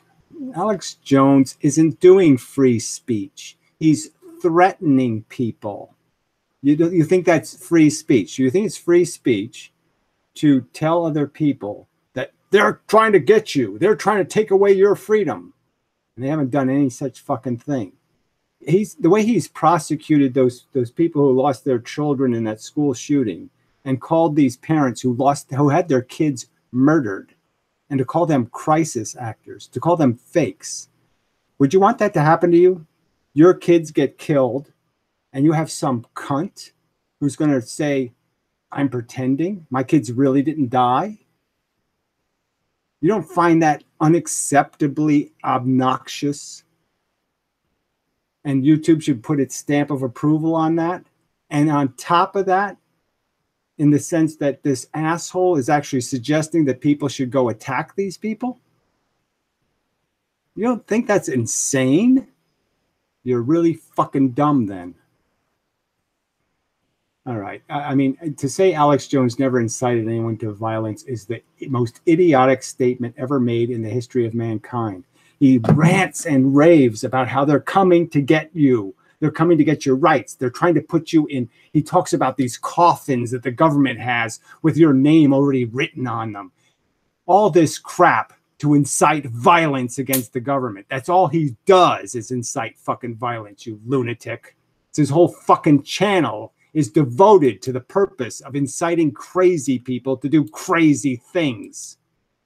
You're already stupid enough to listen to that lunatic. I mean, I just can't believe you would post on you're just too fucking stupid for words.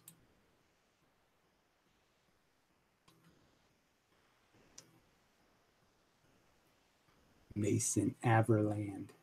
I bet he has no content on his channel. They're coming to get your freedom, and you probably don't even have content on your channel. I don't want to do it in a new window. I don't want to lose the crazy person. Yeah, no content. So they're coming for your freedom, and you have nothing to say. Yeah. Fucking. I mean, it's just liar. I mean, Alex Jones is the biggest liar ever on YouTube. I mean, just everything is a fucking lie. Everything he says, everything he's done, it's all premised on lie after lie after lie. He's a bigger liar than Trump. And that's a big fucking liar. I don't know how any asshole could defend Alex Jones.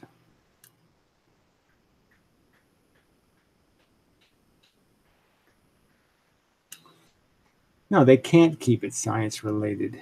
Their brains are really tiny and they don't know any science. Okay, I don't know why they show up here. I don't know what they're doing here. They're stupid motherfuckers. Ugh. And these are the same people who defend corporations and private ownership, and they're complaining about what private companies are doing. I mean, isn't that so fucking ironic? They want a privately owned system. They want Stefan Molyneux to own everything and him to decide who should have free speech. So they want the very dictatorship, the corporate dictatorship. That's what they want. And now they're complaining because they don't have rights on their corporate dictatorship. They won't suggest the government should create anything. A public library, they don't want public libraries. They don't want to finance a single public institution. They don't want to protect any rights with a public minimum, like having a right to like a universal health care in the sense of having a single payer, you know, the government. They don't want, no, they want a bunch of private insurance companies, a bunch of shysters and crooks manipulating charts to steal a few extra dollars. They want this materialism capitalist system, and then they complain that the capitalists don't love them. You know, the irony is fucking laughable. I mean, I hope the right wing makes their own video site because it would be hilarious. Their own Facebook, their own little special corner of the world where they could be comfortable and safe. Oh, God. Must, at all scales. They are inextricably interrelated by the dynamic of creation. Apparently he has birds. Great idea. The world works in a dynamic system. Creation, you know, so it's just creation theory, just more religion. No, the universe is some sort of really thing, and it's connected, and it's all work, and we're all part of the magical connectedness. La la la la la la la la la. Religion all over the fucking place. Just religion, religion, religion. Everybody's a religious nut. That is at every moment being created and uncreated in a cycle. Uncreated. Again, they can't even use any kind of rational language. I mean, you know, this unning everything, you know. Oh, it's on. It's on and on. You know, this perfectly good off word. Oh, no, I can't use that. That's a conventional word. So I have to use on. So it's on and on and on. I mean, created and uncreated. It's like erased before it was born. That's like an abortion. So there's creation and abortions. Every instant, everywhere, being created and uncreated in an endless. You know, I mean, I just, wow, counter space. I mean, it's just, I want to get a brick and just bash my head in. I mean, it's just, how did I get on this fucking planet of fucking crack shit lunatics? God damn. This is so wrong. I mean, how is this? How can people be this fucking insane? 217 likes to 16 dislikes. Everybody likes this uncreated concept. Oh yeah, I'm totally for that uncreation thing. Yeah, totally get it. Totally. It varies depending on the scale of organization, and it varies in terms of where you're looking at. But it operates. We think our calculations tell us that it operates at the opposite end of the Planck constant. That the wavelength is 10 to the minus 33. the opposite end of the Planck constant. I mean, it's just more on-off. Yeah, we won't say on, we'll say on-off. Yeah, that's even better. The opposite end of the Planck constant. I mean, how can you do something like that? The opposite end of the small constant, the smallest scale. Somehow that tells you what the biggest scale is. Is that the opposite end? Because there's a Planck small, there must be a Planck large. Yeah, that's not necessarily true. I mean, there's clearly in our universe, there seems to be limitations. I mean, galaxies can get really big, but they can't get really, really big, right? They don't get really, really big. And suns get big, but they don't get really, really big. There always are something that stops something from getting too fucking big, but I would say that's because of the Planck constant. The very fact that there is a constant means that you can only put so much of this stuff next to each other before it blows up. Centimeters. You can only create so much pressure, right? It's back to this gravity argument. You can only create so much pressure. When you create enough thickness or density of matter, you actually do block the gravity, and all you have is the chemical pressure, and the chemical pressure won't hold the atoms together. It holds atoms, it sticks atoms themselves to each other, but the chemical pressure can't keep the nucleus of the atoms together.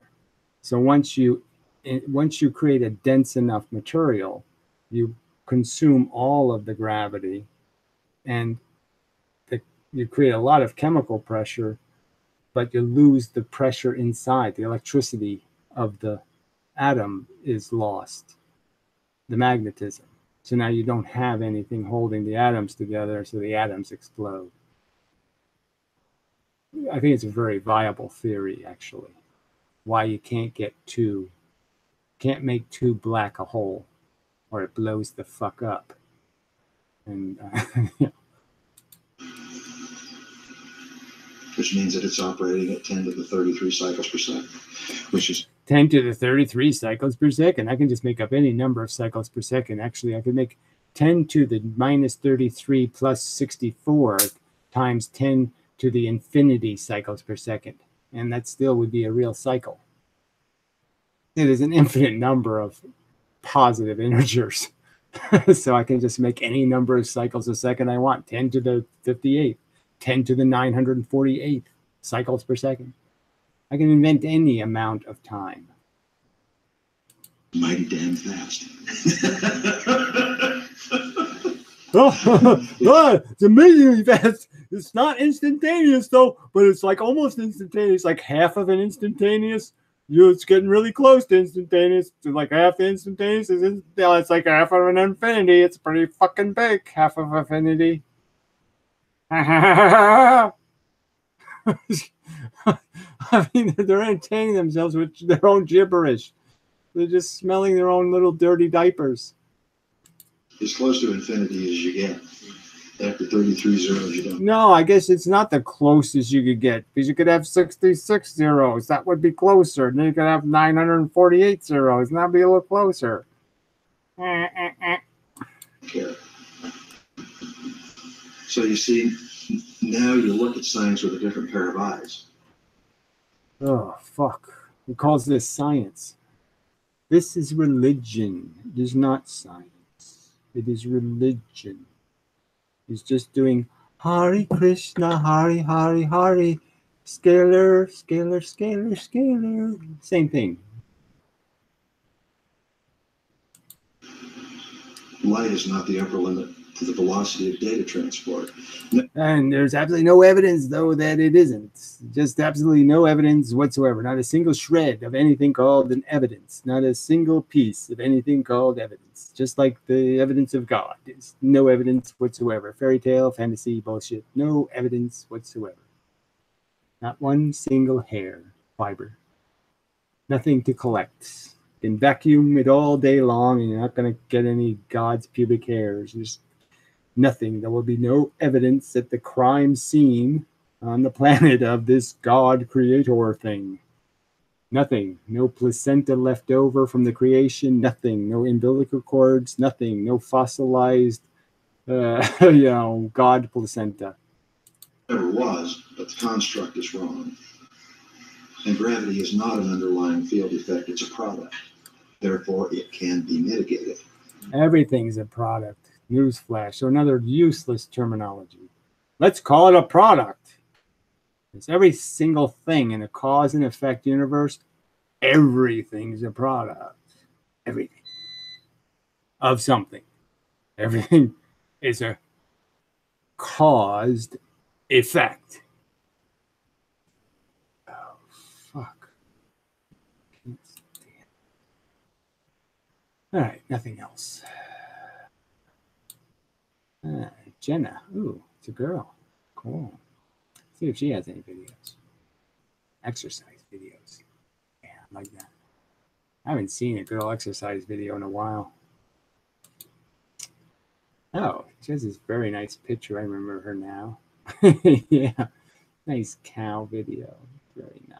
Oh, look, Amendum videos. Unintelligent design. Now, that's a great fucking video from Great Cow Show.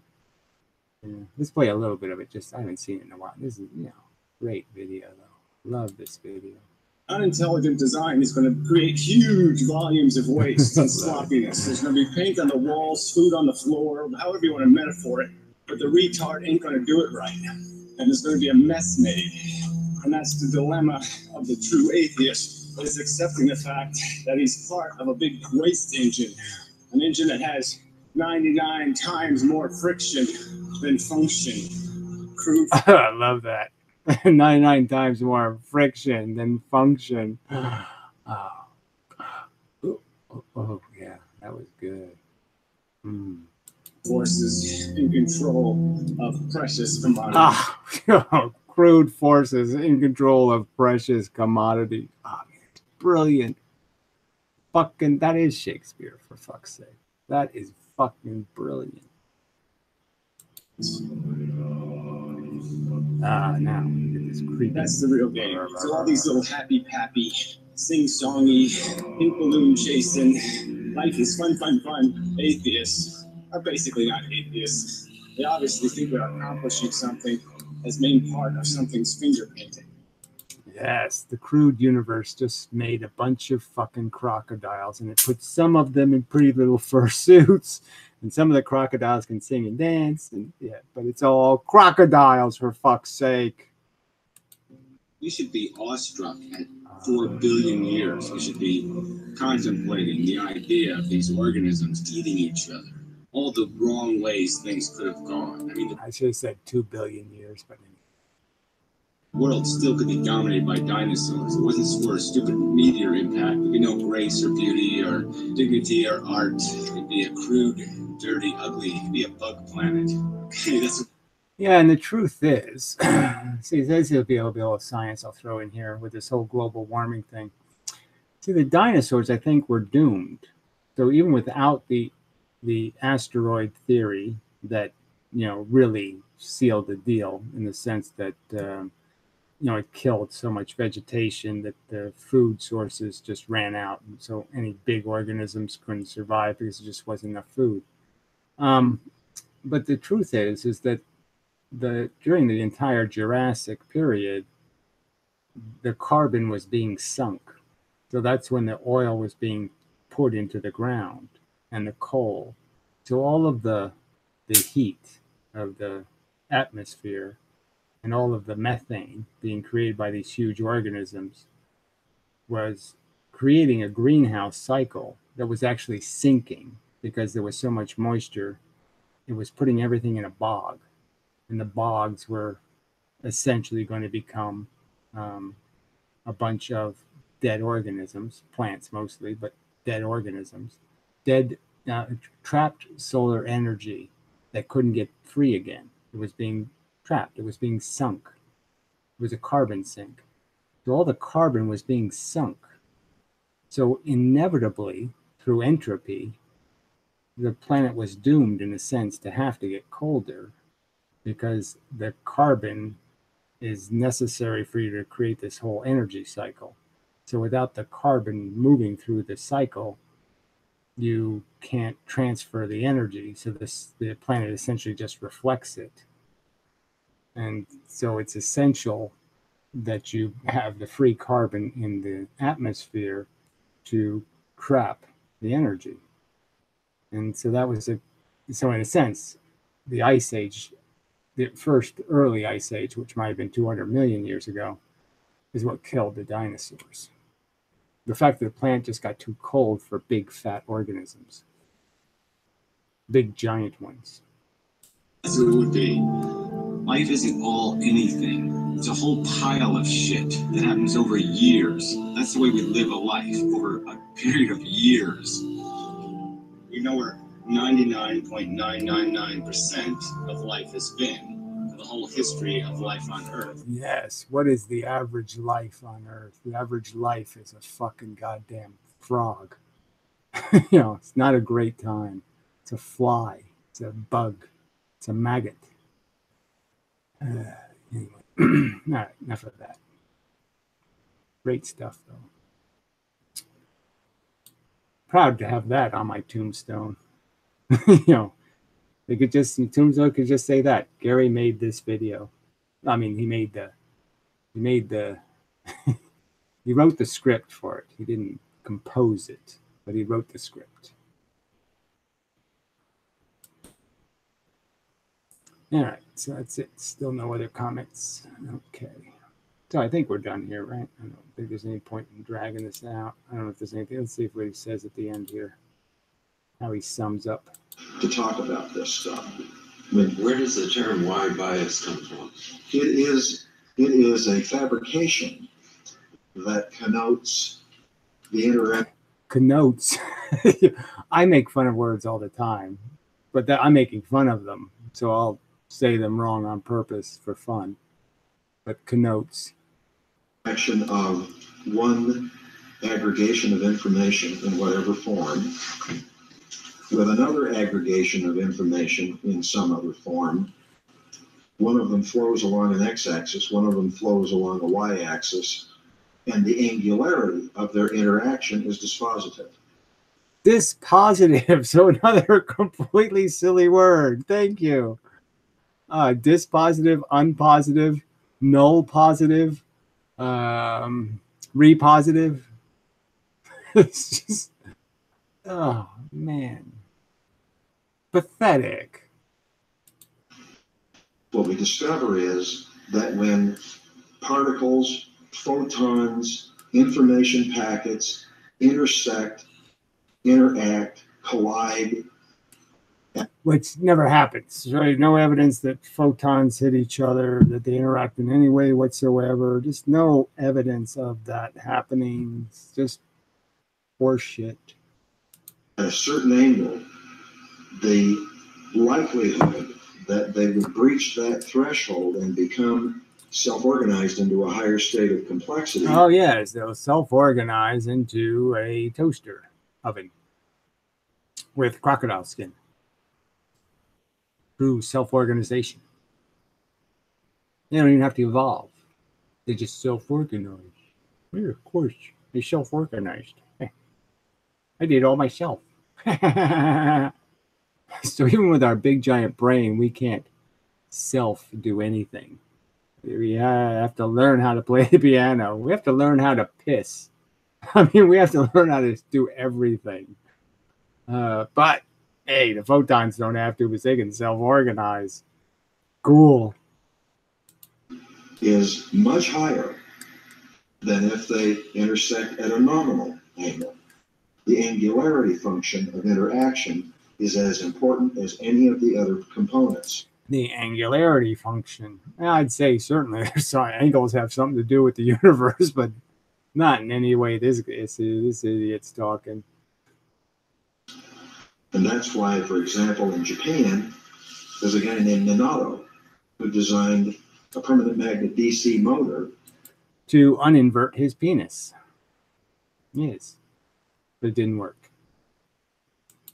that produces the same shaft torque as a conventional motor at 1/10 the consumption of amperage. Pile of shit again, more shit. Guess what? 1/10% of amperage doesn't mean anything if you have to increase the voltage by 10%, right? So, I mean, 10 times. So increasing the voltage 10 times and decreasing the amperage, yes, that'll get you the same result. That's like the frequency versus, wavelength bullshit. So that doesn't mean anything. So anybody who knows anything about energy knows you have to put it in the form of watts or horsepower or some other constant. Or what you're saying is gibberish. It has to be about a product. Amps aren't the product. They're the thing that goes into the equation before you get a product. And the way he did that was by taking his permanent magnets away from the typical perpendicular E field, B field intersection and angled it 54 degrees to 22 degrees. And that angularity optimized 54 to 22, whatever that means. It's either one or the other, jackass. You can't have both angles at the same time. So again, more science fiction, right? I mean, this is pseudoscience, but I mean, just saying, just more. Oh yes, there's a really efficient motor out there that nobody has access to because the Japanese guy with the inverted penis doesn't want to be a trillionaire. is the interaction between the fields and eliminates cogging in the motor. And now Toyota's using those motors in all of their heating, ventilating, and air conditioning systems in their automobiles. Why aren't they using them to run the automobile? If it's 10 times more efficient, why aren't they just putting it in the car? Say, look, I got a 10 times more efficient motor. Only need a tiny little battery to run it. Because they only consume one cent as much power. It's a DC motor. Yeah. Yeah, he's a cello player.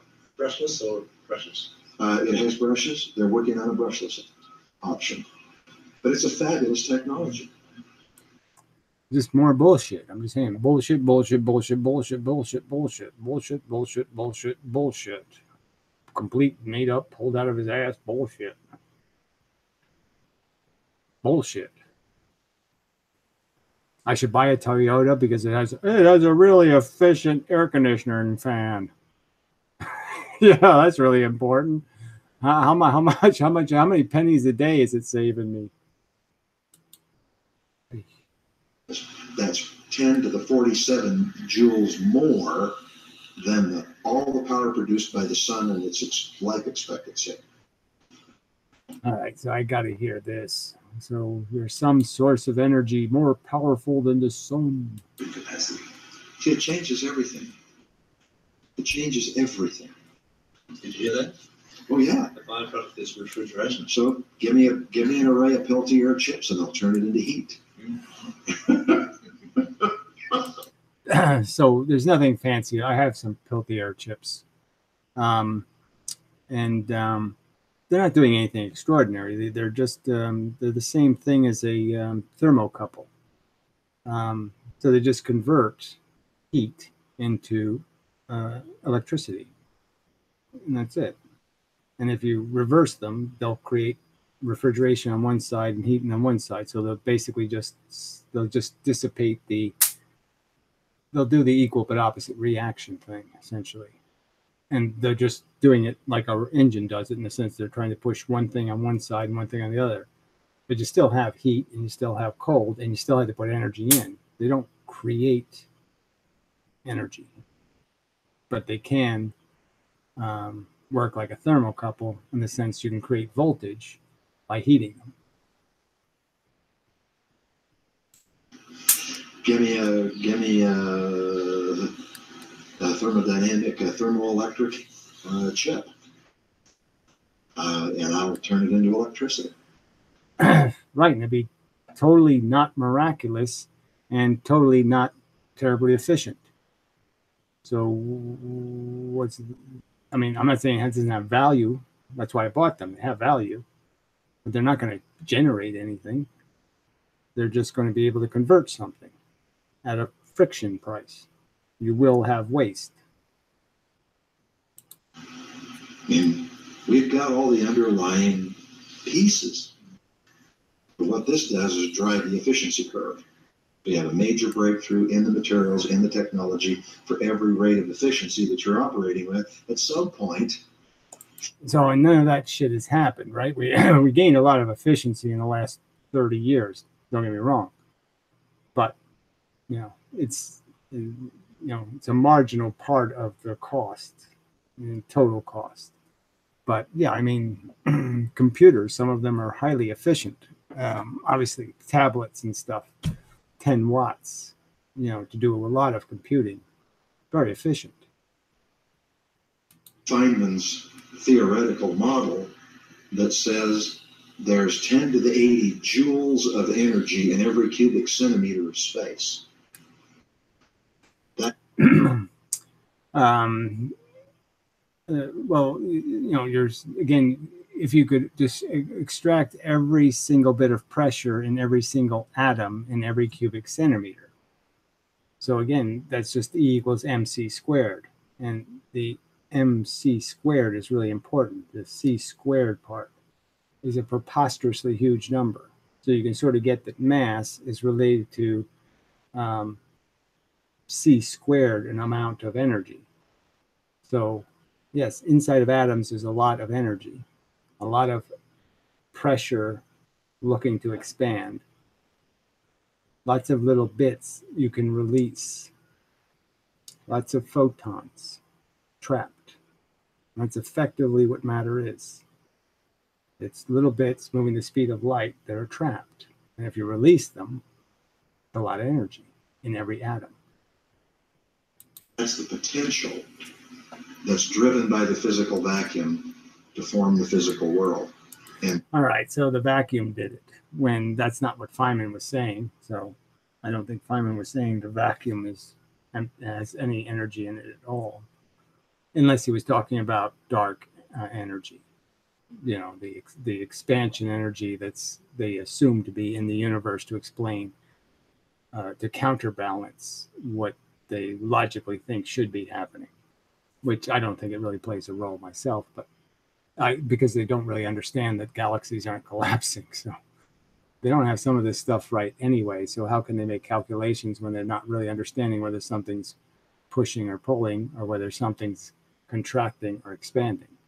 You have to get that stuff right before you can make assumptions about what the universe is doing. maintain it and sustain it. 10 to the 80th joules. That's 10 to the 47 joules more than all the power produced by the sun and its life expectancy. And again, the sun isn't obviously isn't nuking all of the atoms in the sun. So only a tiny fraction of the energy in the sun is being nuclearized. Just a tiny bit of it's being released. Every cubic centimeter. Now, one thing I want to disabuse you of before I finish is this notion about 0 point. Okay?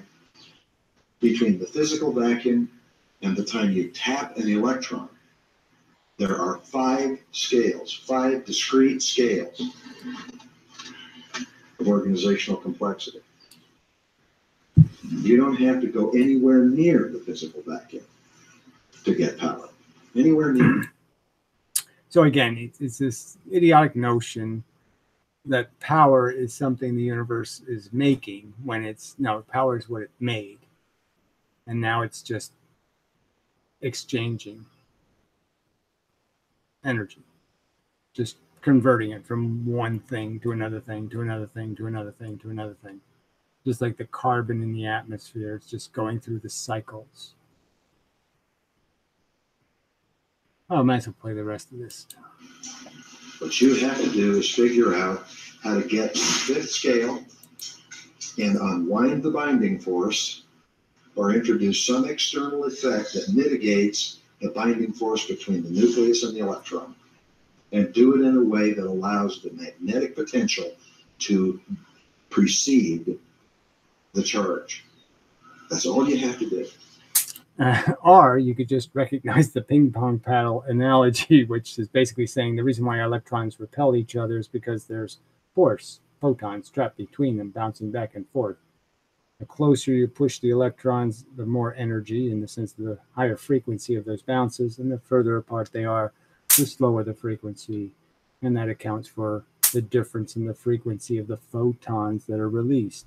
And obviously, high pressure electrons are electrons that you've added voltage to, you've pressurized them. And that's why you can create X-rays by compressing atoms. And you have access to all the power you ever want for anything you want to do. That's it. That's not 0 point. That's a fifth scale. Then you go to the fourth scale, and you go to the third scale, and go to the first scale, and blah, blah, blah. Just all made up crap. Doesn't fit the evidence, doesn't have any evidence, just a made up fable. You can put your Puss in boots on, and you'll turn into a cat. Oh, that won't do you much good. Yeah. Whatever. So whatever, your magic slippers. And, you're Peter Pan. It's the Peter Pan theory. It sounds like almost like what you're describing here in many aspects, that there's a lot of terminology that's needed. Yeah, we don't have some language for it. There are still some formulas. So it's a bunch of old guys. Yeah, the old farters farting. I'm brain farty. Yes, I fart lots of ways. My brain farts, my ass farts. I fart out of my ears and my nose sometimes. This guy over here, I just had a big fart. I'm a little tired. Yeah, my brain's all farted out.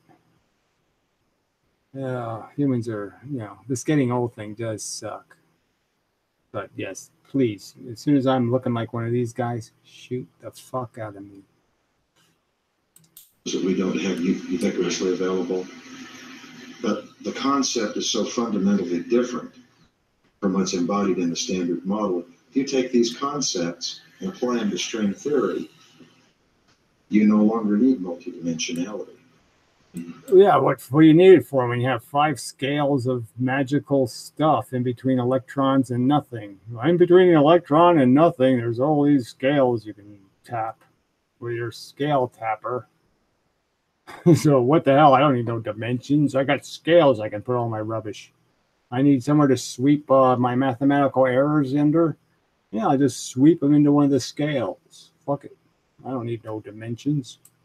Because non-locality and non-linearity are an essential primary function.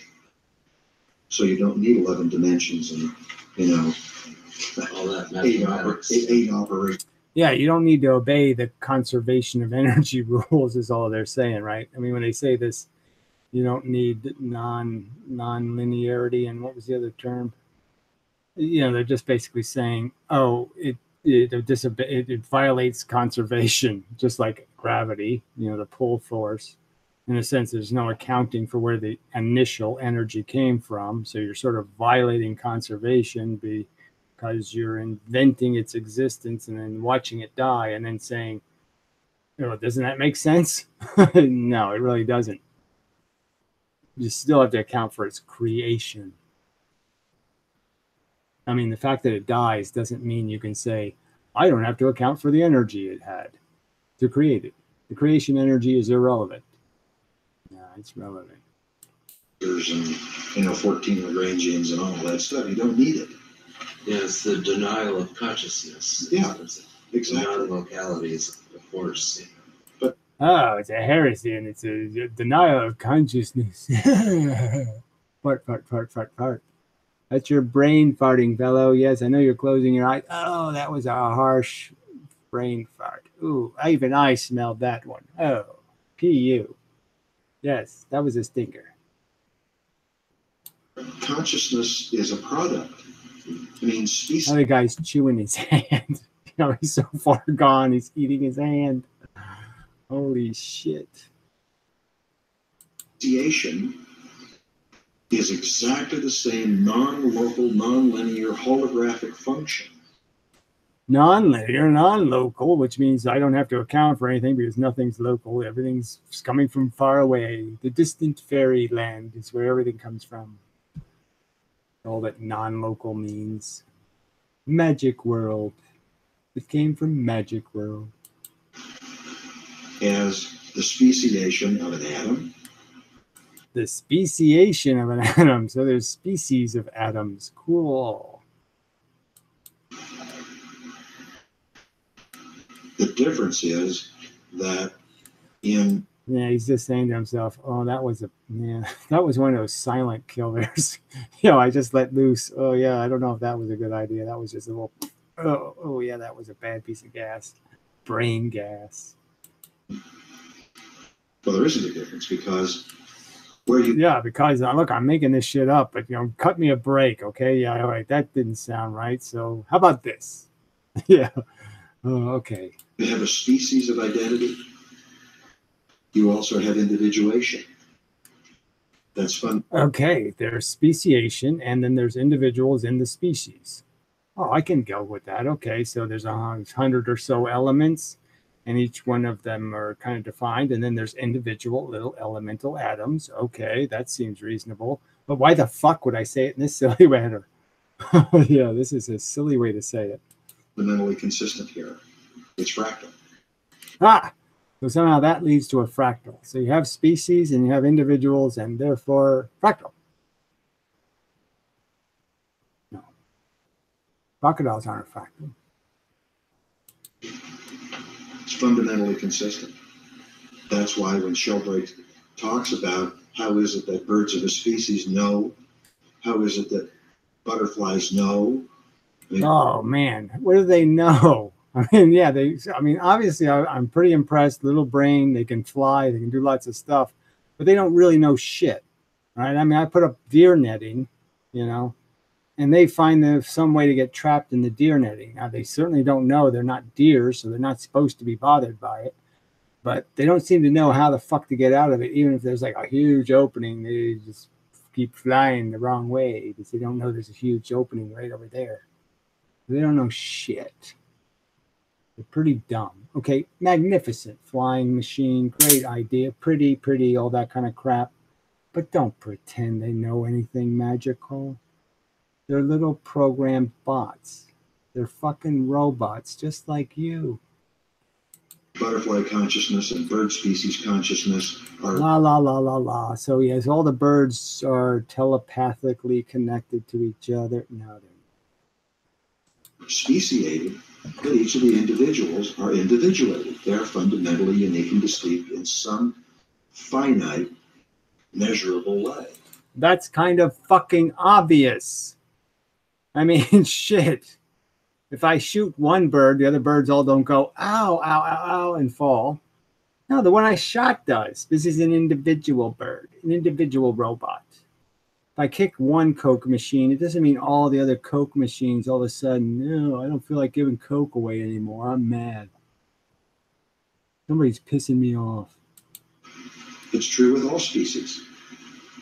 The idea that the species that are on this planet are the only species that are possible is unadulterated bullshit. Well, who the fuck is arguing that when everybody knows there was a zillion more dead things, species that don't exist anymore than the ones that do exist now? So obviously everybody already knows there's lots and lots of possible ways to make a stupid bot and lots of versions of retardabot.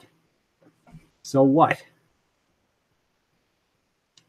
It's just delusional because it's not consistent with the rules. The rules. Fuck you, rules. There's no rules. There's just cause and effect. And the fact is that the first causes sort of defined all the effects. So you're fucked. It's all just because of the way the dice were rolled, and it's done. That's it. The outcome will be the outcome. What will be, will be. It won't be what it won't be. Of course there are other species. There have to be. There's an infinite fractal array. There's no such thing as infinite anything. It's a pile of horse shit. That's just the way it works. Yes, la la la la la, says you, without any evidence whatsoever. So you're just persuading me with your wonderful lyrical bullshit. So the husband of this woman who's dead didn't kill her with this butcher knife that has blood all over it and his fingerprints on it, and his handprint is actually on the knife and the floor. And no, he didn't do it. The magical universe probabilized a fractal imitation of him, and it was the fractaloid who did it. The fractaloid on Mars. Somebody should make that that B movie. The fractaloids from Mars. The fractaloids. Yeah, something Alex Jones could get all heated up about. The fractaloids are coming to get us. Take away our freedom to be assholes. So think about the implications of that. So there's no question. There's no possible question. Okay, he's not quite as old as the other Fatas, but he's an early Fata. I've been practicing being an old Fat my whole life, and I think I've got it down pretty well. I'm like a pantomime Fata, and so I'll contribute some Fatiation here. Fati. That there is not some form of replication of approximation of But these rules operate everywhere in the universe. And these rules of fractalizing, absolute fractalization, it's happening everywhere. I mean, there's not only fractaloids on Mars, but there's fractaloids in the fucking Alpha Centauri. There's fractaloids, fractaloiding over there, pretending, trying to conspire to convict you of murder and shit. So you better watch out for them fractaloids. Absolute consistency. Except it's not consistent with anything called evidence. Yes, it's consistent with fairy tales. Like this stuff goes over well. When you're talking to the three bears and stuff like that, they get it. I mean, they get it right away. They go, "Oh, fractaloids, yeah, pain in the ass, fractaloids, always framing me for murder." They get it. But some of these people, I mean, they're just stupid. They just keep saying, "Show me, where's your evidence?"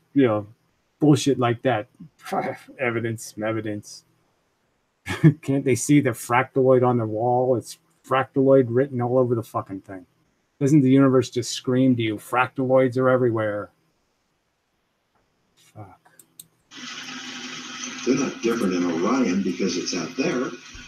It is out there the way it is because it's the same as what is here. As soon as the astrophysicists old farts farting. Oh, yeah. It's going to be a real revolution. Yeah. But they own all their special conditions. They own all their special rules. We kind of hit around that, or we did, the anthropic principle, for example. Well, there are people think, and they're very smart people. I think it's the anthropomorphic principle. Human-centered universe. We're specially special. We're fractaloidy. Yeah. So, yeah, we'll see fractaloids everywhere because we're fractaloids. So these are actually the fractaloids. So it should be like fractaloids from Earth, threatening the rest of the universe. And that's why there are so many dissident scientists now, bailing out. Idiocracy.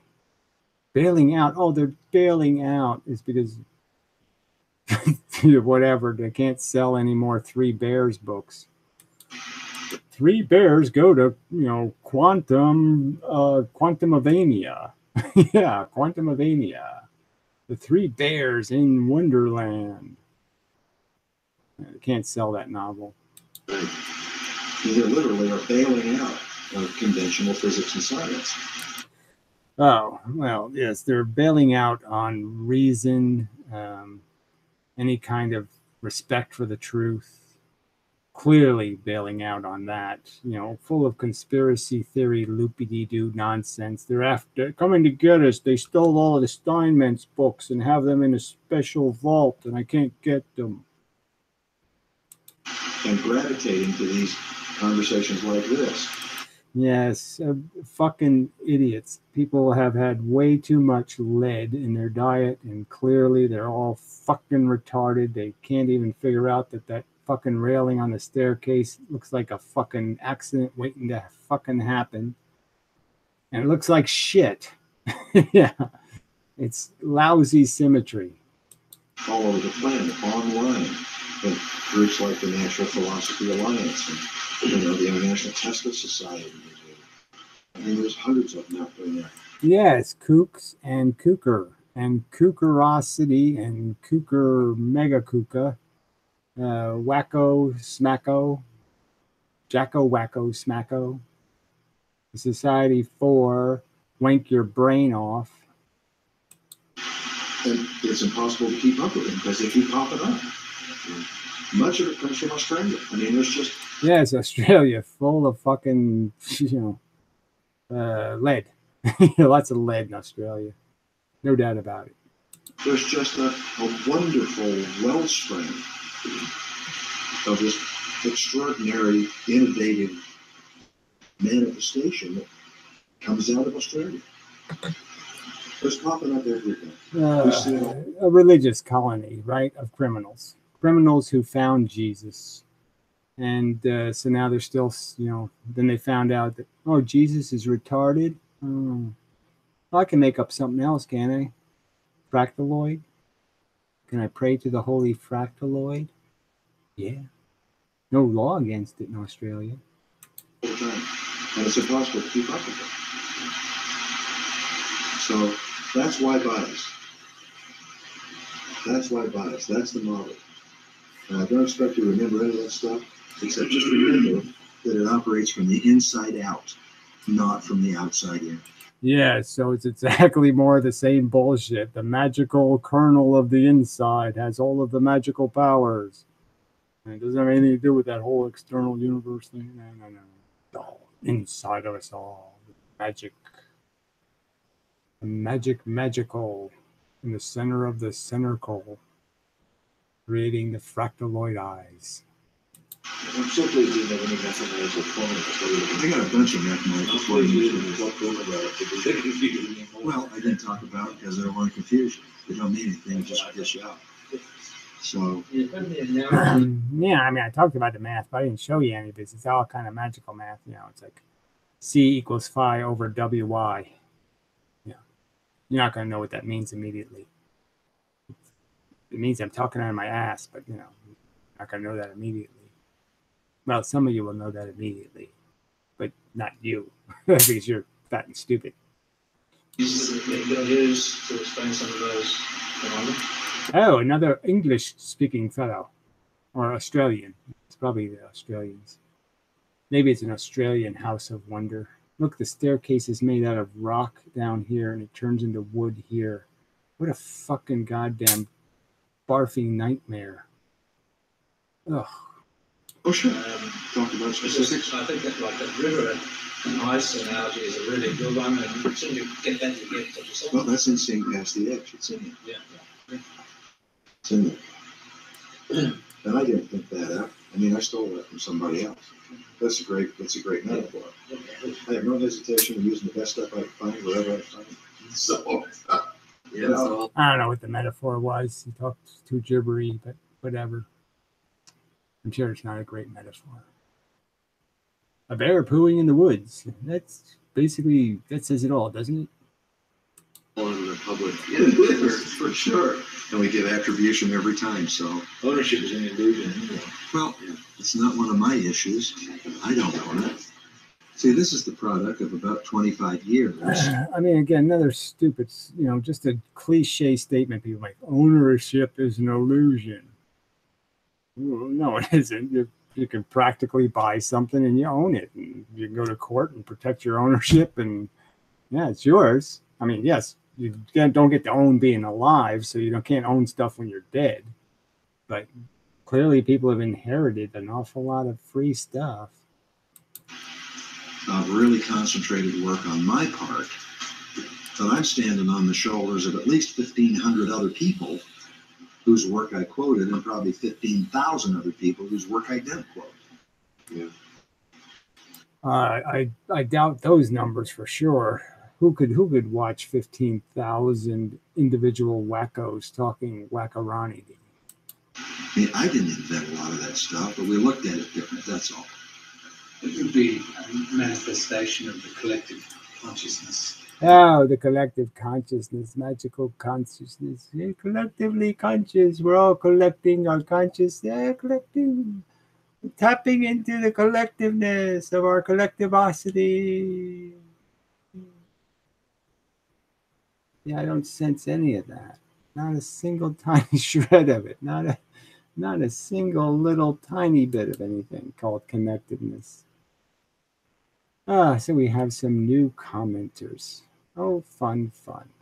Oh, here we go. You could just quit bringing up Alex Jones, please. Alex Jones is a raving lunatic. Yet you're some beacon of truth and sensibility? ?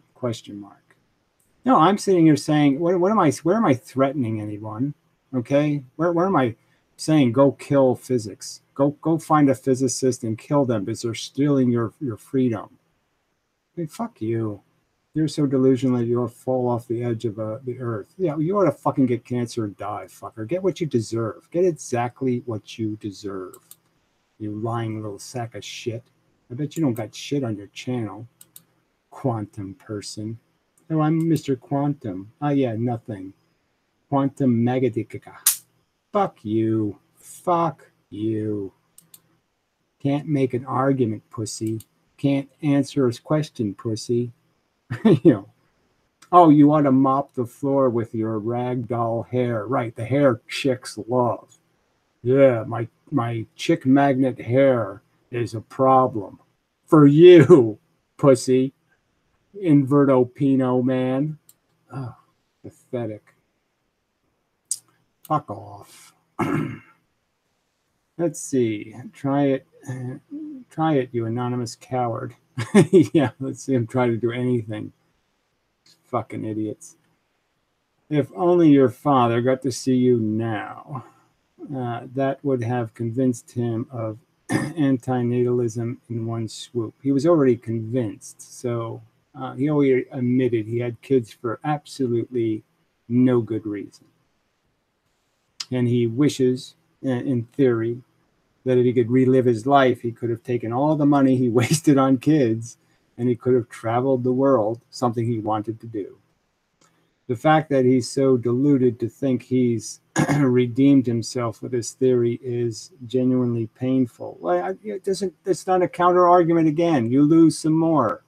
You can't answer the simple questions on the videos. You can't make a comment relevant to the fact that your push theory is idiotic, that your fucking two conflicting theories is an idiotic premise for physics, to have two completely different mechanisms that both don't account for the energy. Right? Virtual photons. The magnets create virtual photons. Okay, yes, that sounds like an energetic thing, but it's not real energy. A virtual photon doesn't have any real energy. So it's a magical force that doesn't require any energy. You don't have a counter argument for that simple argument. All you got is raggy shit comments to make. You fucking loser. You fucking lose. You got nothing. All you have is ad hominem useless tripe. You got no counter argument. You fail. You got no dick. All right, so that's it. Good. That was fun. Yeah, it's always good to interact with humans. Useless pieces of fucking turd. Liars. Just disgusting, lying pieces of shit. Well, in a way, it certainly is. In a way, it certainly is. See, the proof of that is that we now have independent validation of the fundamental precepts coming out of places like the United States Patent Office and reformulation of the general rules of the theory of relativity So the patent office is where you go to find what experiments have actually been done, huh? The proven theories of physics. The patent office has all of those. And we know the patent office has 9 million to 1 ratio between patents that are actually rational and patents that are irrational. Yeah.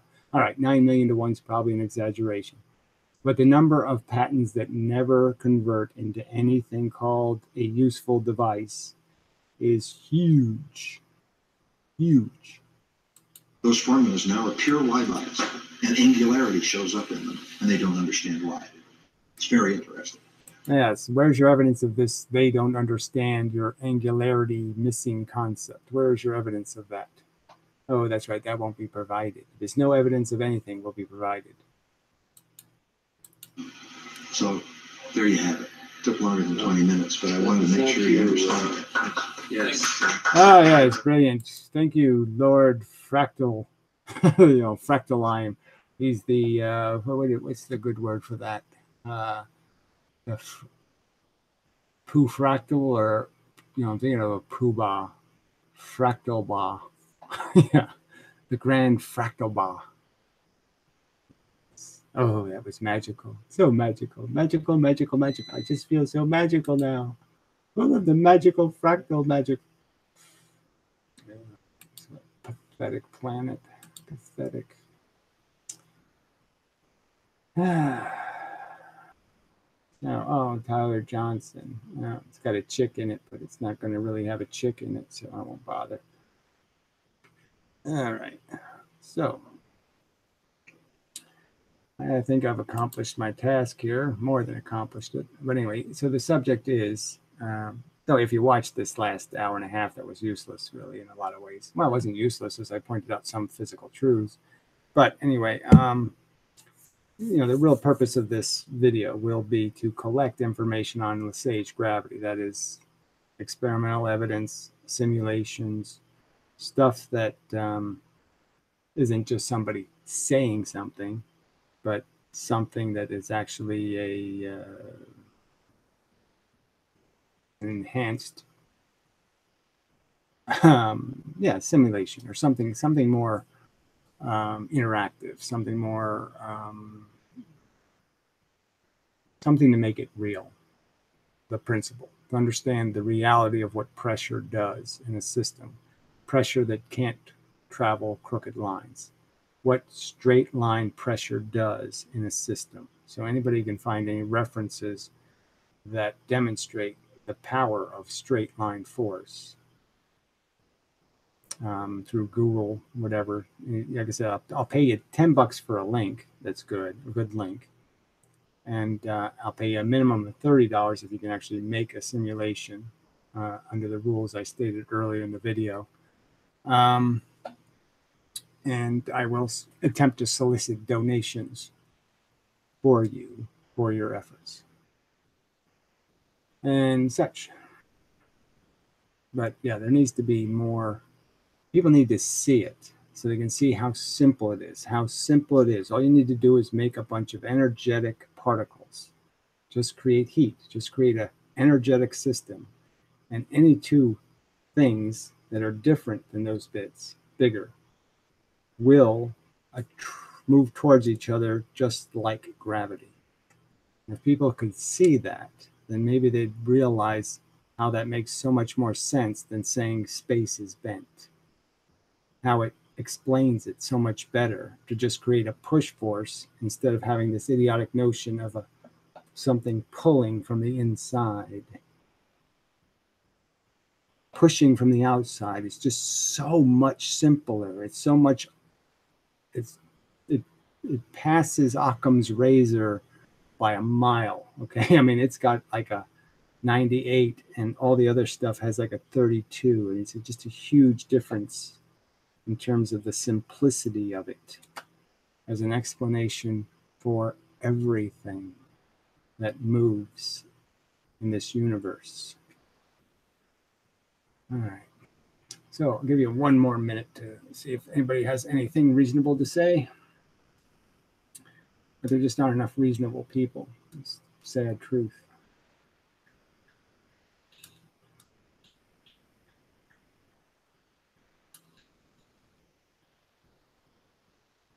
I guess I could do comments. Yeah, I didn't do that. I might as well wipe them out.